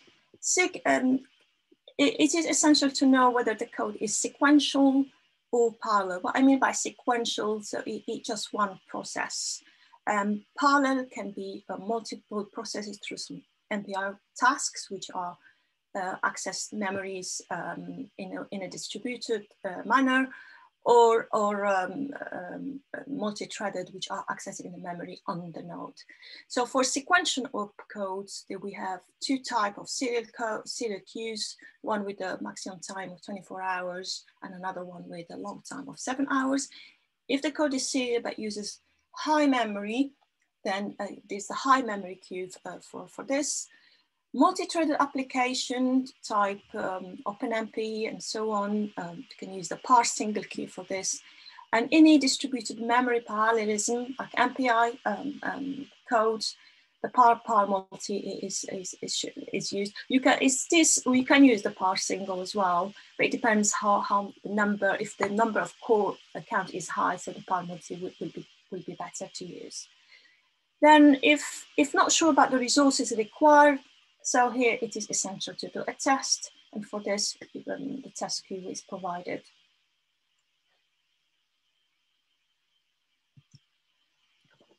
Another key issue is why a job failed. There are many reasons for a job to fail. So this is kind of what I think are commonly encountered by users is sometimes the application executable is not found, maybe in the job script points to a location that is not accessible, or the file is not there either. Sometimes the environment variable are not passed to the execution host. So we encourage that every environment variable should be explicitly added into the job script file. This doesn't mean that if you don't if it's not been added and the user is on the shell where they are doing their development and running the code, because environment get inherited. But we're not sure if you move to another shell, it's no guarantee that the module are loaded in place. This is the same environment. So for productivity and efficiency, it's better to keep all the environment in the job script file. Another issue is job overrunning because of IO, so waiting to access a group workspace or access a file. And sometimes these IO waits can be a symptom of file being deleted or file being being locked because there's another process writing to that same file. So this is one of the symptoms. So make sure that it's you're writing in the appropriate storage for this, and the file exists and you don't have concurrent jobs, that one is creating a file, the other one is deleting it, and another process trying to read that file that is not existing anymore. Another issue is some jobs trying to do compilation, so several jobs doing compilation concurrently. So some of them might run, some of them might fail because the limitation on the compiler license, for example, for Intel. So for this case, it's better to have, if it's the same model or processing, it's better to have it compile it once in a single job, and then the rest of the jobs just use the binary or the executable. Now, the other two issues more related to the storage for which your job is either writing or mainly the writing, because if the group workspace, for example, get filled up, then the job will try to write is filled up. There will be waiting time going to be increased, and of course the job will just time out. And job also fail if they are writing to the work scratch and the local temp on the host. Even we have now an automatic clear out to process running regularly or weekly to clear file that are older than 28 days per time access. It won't prevent sometimes if there's a burst of file that has been written by user that can fill up the work scratch. So this is for one of the reasons that you can to look out when to try to find out why the job failed. So we've got about 2 minutes, all right. Another issue is why job is pending during high load periods. Of course, there's many jobs and the demand is high and resources are not available. So job will continue to pend than the usual normal like few hours or so. Jobs that require excessive resources that are not reasonably available, like a job submitted requiring 64 cores on one node. We don't have a node with this spec. Job dependency condition cannot be met, so the job will continue to pend indefinitely. And also the queuing, the priority, which is a factor that is calculated by scheduler based on the age of the job, so the queuing time and the fair share. And sometimes, well, if small jobs, you submit millions of jobs at one time, that can also cause an overhead in the scheduler to manage them together and allocate resources. So this is an example scenario of Lotus use. So I'm just going to go quickly. And there's a scenario for one, for example, you have a job running that are writing small file to the group workspace based on the stuff that, as my colleague has presented earlier. Job is running very slow, and then the job script has been adapted to, instead of using this storage system, so please use the SSD, which is optimized for small file that has improved the running time from 2 days to a couple of hours. And then because we're using a scratch, so another job to do the clearing afterward, which is based on dependency, and the job using the boot copy service to move the data around. So this is kind of a typical workflow that we expect users to follow when they are using the work scratch, and also the choice of the storage for a typical, for example, here writing small files. Another scenario is a job running on the short serial queue, but this job was trying to use more than one CPU. The job will appear running slowly, and this is quite a symptom of typical job that is trying to spawn threads. So we're trying to go beyond the capacity of one CPU. So in this case, job should be killed and should be submitted to the bar single with a specification of the number of the cores required. So summary, covering the two services, which is the scientific analysis platform. It's all about being sensible in the of resources usage, because we don't control the resources, and being aware of sharing, because the other users are on the same machine as you, doing other processing as you, and also a little knowledge of the application of the code, especially the minimum of whether it's sequential or parallel, so you can use which SI machine, maybe use the high memory for if you think that the code is more threaded for testing, of course, and always think of the SI machine as a platform for development, testing, and light interactive use, rather than for productions. For the batch computes, always, of course, it's a controlled resource, but again, for efficient use, it's always good to estimate the resources. So you estimate the resources required and you allocate the appropriate queue for this. Whether ensure that the task is very short and you have 100,000 million of small tasks, maybe consider grouping some more tasks into a single job for efficiency as well, or using other features of the batch system like job array or multi-stepping. And finally, use job dependency to build a workflow as it's shown in scenario 1. If you're using the Scratch, it would be very useful to clear the usage of that Scratch area. And I will pass on now to my colleague Ag, and thank you. Thank you very much, Fatima. So I'm just going to stop sharing.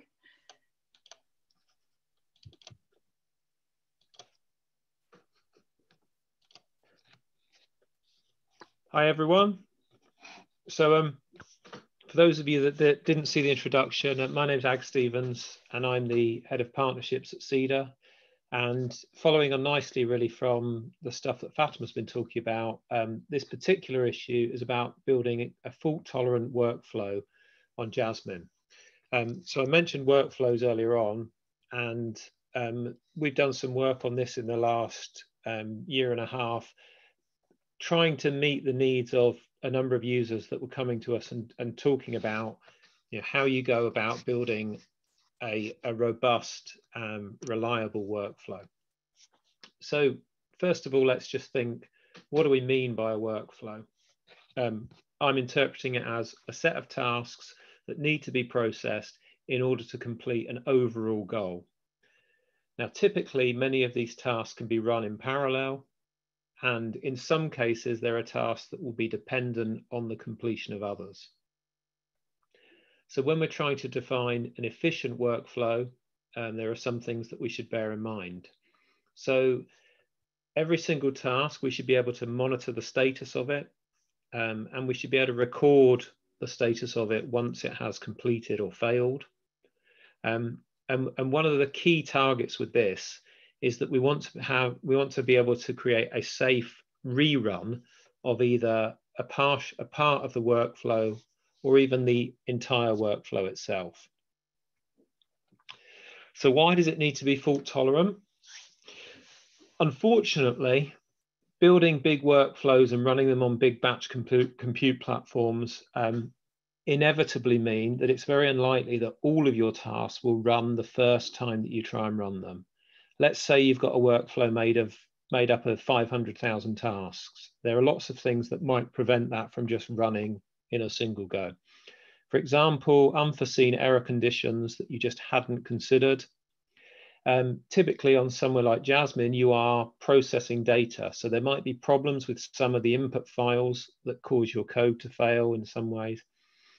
And of course, there might also be system problems. So there might be issues with communications between nodes. As Fatima was talking about, you know, all these resources are shared resources, and sometimes the activity of another user may cause problems for your processes.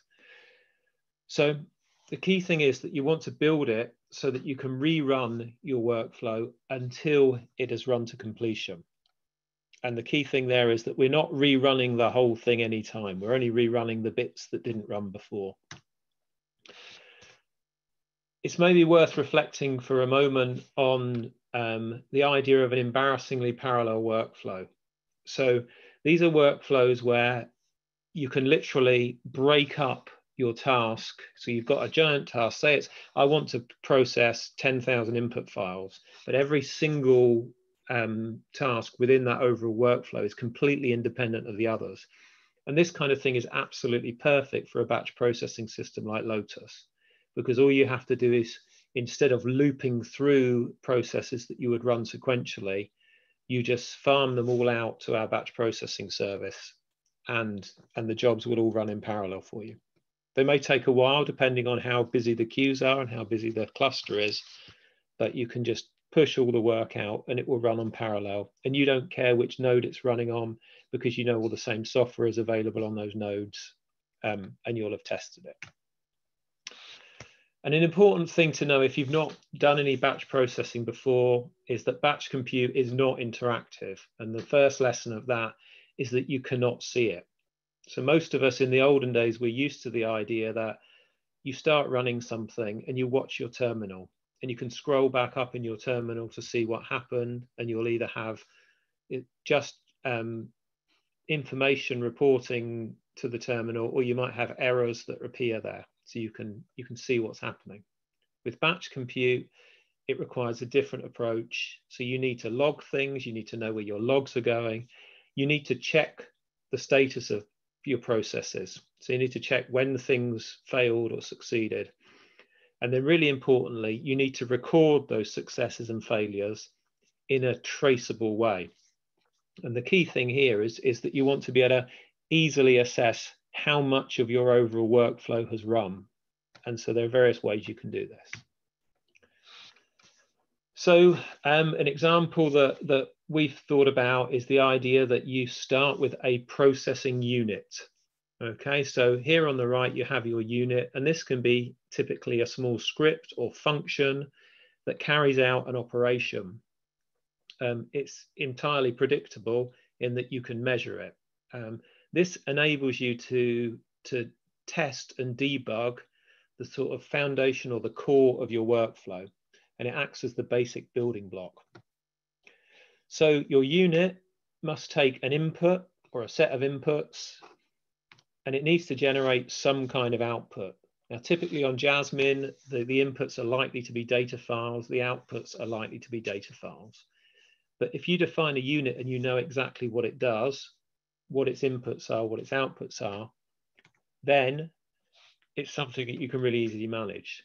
So you can execute your unit in a piece of Python code or a command line script, any kind of executable thing that you can measure. And when you're building a workflow and you've got these units, it's really quite useful if you can run a single unit relatively quickly, because then as you're testing and prototyping, building up from that unit, you can do lots of iterations, you can fix things and build it from there. It's really, really important that you're able to define and record your successes and failures, and you do this at the level of the unit. So inside each unit, you might define a set of errors that you know might happen. So you might have a bad data error where you couldn't read the input file. You might have a processing error when there were, for some reason, whilst it was processing, an error was raised by your code. And then if you've taken the time to do this and you understand your unit and your code well enough, then before running each unit, your code can check if success was previously recorded. If it hasn't previously run and been successful, then you run the unit, you catch any errors, and you record either the error or the success. And there are lots of different ways you can do this. You could put this information in log files, you could put it in a database. There's many different approaches. So one of the things that we've come up with as a way to try and help people who are moving old sequential and interactive workflows into a kind of batch approach is we've come up with this thing called ABC Unit, okay? And this is just an example framework that's in a GitHub repository that you can take a look at and hopefully learn from or adapt if you want to build something like this. So we're imagining we have a great big workflow. It's doing lots of things, but we can define a single unit that we understand the inputs to and the outputs. So we take that individual unit and then we build a thing called a chunk. So this is the C in the name, and a chunk is made up of running a series of units. The chunk itself is then a component of a batch. So the B is the batch, and I think you get the idea now. We now have all, so the A is for all. So the idea behind creating a structure like this is that as the controller of the workflow, you can start by working at the unit level. You can make sure your unit is predictable and makes sense. You can then build a chunk around it and say, well, I want to run all these things together, and you can build up from there until eventually you can potentially just have a single script that will run your whole workflow in a single go. So it's really important that you test at each level when building the workflow. So once you've written the unit, test it interactively on the SI servers. Does it catch the errors properly? Does it avoid rerunning after success? So what you really want to do is you run it once on a unit. If it works, you run it again and it just logs, I don't need to run again because I've done this before. So then we can build up to the chunk. And again, the chunk is still relatively small. So we can define a limited number of units that we're going to run on within a chunk and run that interactively on the SI servers again, test that it works properly, test the results are predictable, test it's logging correctly. And then again, take it up to the next level. So we build the batch and we can run that interactively on a limited number of chunks. Now, by the time you're running the batch, you may well be running these things on Lotus. But the key thing here again is that you're not running the whole thing and just hoping that it works. You're building up in stages, building your confidence that your workflow is robust and is fault tolerant and managing its outputs properly. And finally, when you've done all these things, you should be safe to run the whole thing. So I'm not going to have time to talk in detail about our example, but here's a link to it on GitHub. So it's called ABC Unit CMIP5 Stats. And the way it works is the particular example we chose was we took the fifth coupled model into comparison project, or CMIP5, which is a very large collection of climate simulations. And these are run for many models, many experiments, and for a whole load of other variables within a very sort of multi-dimensional array of possible inputs. So in this example, we're saying we care about the types of stats that you might calculate. So we're calculating temporal statistics, so you can get the mean, the max, and the min. We are interested in the models. We are interested in a particular experiment in this case. So we've picked an experiment, and we're interested in the ensemble members that are running and the variables or variable IDs that are running. So if we start at the top here, we have a simple run all script. So this is the thing that you can run, and it will run the whole of your ABC unit. In this case, we're just selecting a single statistic. So we want the mean, but we want the mean for all models, all ensembles, all variables. You can also run at the command line, run batch, and that gives you the option of specifying the model and the statistic. At the chunk level, we are saying you can also add the ensemble member. And then within run chunk.py, we have a function called run unit, and you give that the statistic, the model, the ensemble, and the variable ID. So we've broken up this large piece of processing into various components that get smaller and smaller and more specific and are all measurable. In terms of how this actually works on Jasmine, I believe that inside run batch, we actually submit all the jobs to Lotus that then call run chunk on Lotus. So as I say, we've tested run unit and we've tested run chunk interactively, but when we run the whole thing, run all just kicks off a load of run batch scripts, and those run batch scripts then submit as many run chunk scripts as necessary onto Lotus. And this might be days and days of processing that needs to be done. It will all be queued on Lotus, and when there's enough free space, it will all run as it needs to run. So we have an animation of seeing this in action. Again, I'm not going to show this now, but the link's here if you'd like to go away and have a look, and you can just see how we run different parts of it. So just before I finish, a few things to consider about building these kind of workflows. So on Lotus, we have a test queue, and the test queue is just about running test jobs. So start with the test queue when you're running your early jobs, and then you can migrate to using other queues depending on your CPU requirements, your memory requirements, and the duration of the jobs, you might choose different queues. Getting the job size right is really important. You want to avoid too many Lotus jobs, and you also want to avoid jobs that complete very quickly. So there isn't an exact number, but if it looks like you're going to be running millions of jobs, that's likely to be too many. And equally, if it looks like a single job is going to run in, less than 30 seconds or something like that, that also looks like it's too many. So you're kind of looking for a sweet spot to break up your processing into a sensible number of batches, chunks, and units, so that you're using the system as efficiently as you can.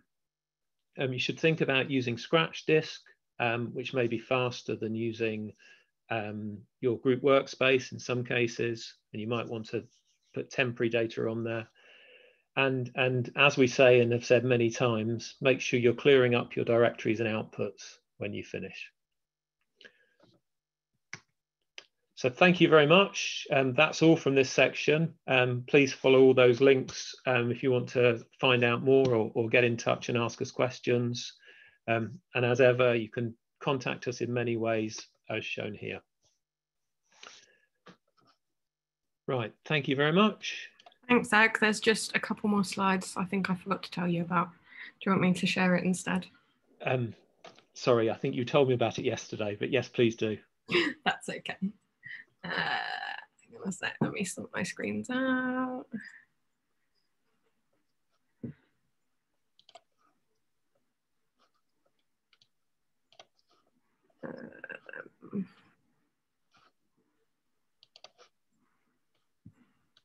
Can you see that okay?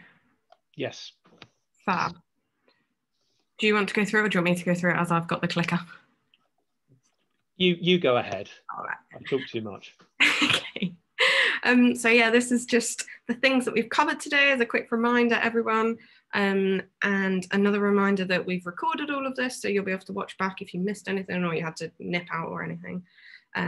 So that's day one covered. And then I guess probably what you want to know is the timings for tomorrow. So this is our rough aim of tomorrow's times. If there's a particular talk that you want to join, please make sure you join a bit early, just in case for some reason we're running early. Then yeah, I don't want you to miss out. So that's the timetable for tomorrow. Very busy day. And then one thing to point out is the Q&A panel session at the end of the day. Lots of you have submitted questions today. So those will hopefully be answered tomorrow at 11:30. If we don't get a chance to cover them, then that may be because they're a little bit too technical, or we need to come back to you for more details. So if that's the case, then we'll email you, but most of them I think should be covered in that panel session tomorrow. And then that's it. So we shall see you tomorrow at 10 AM. Thank you everyone for joining. Have a good day.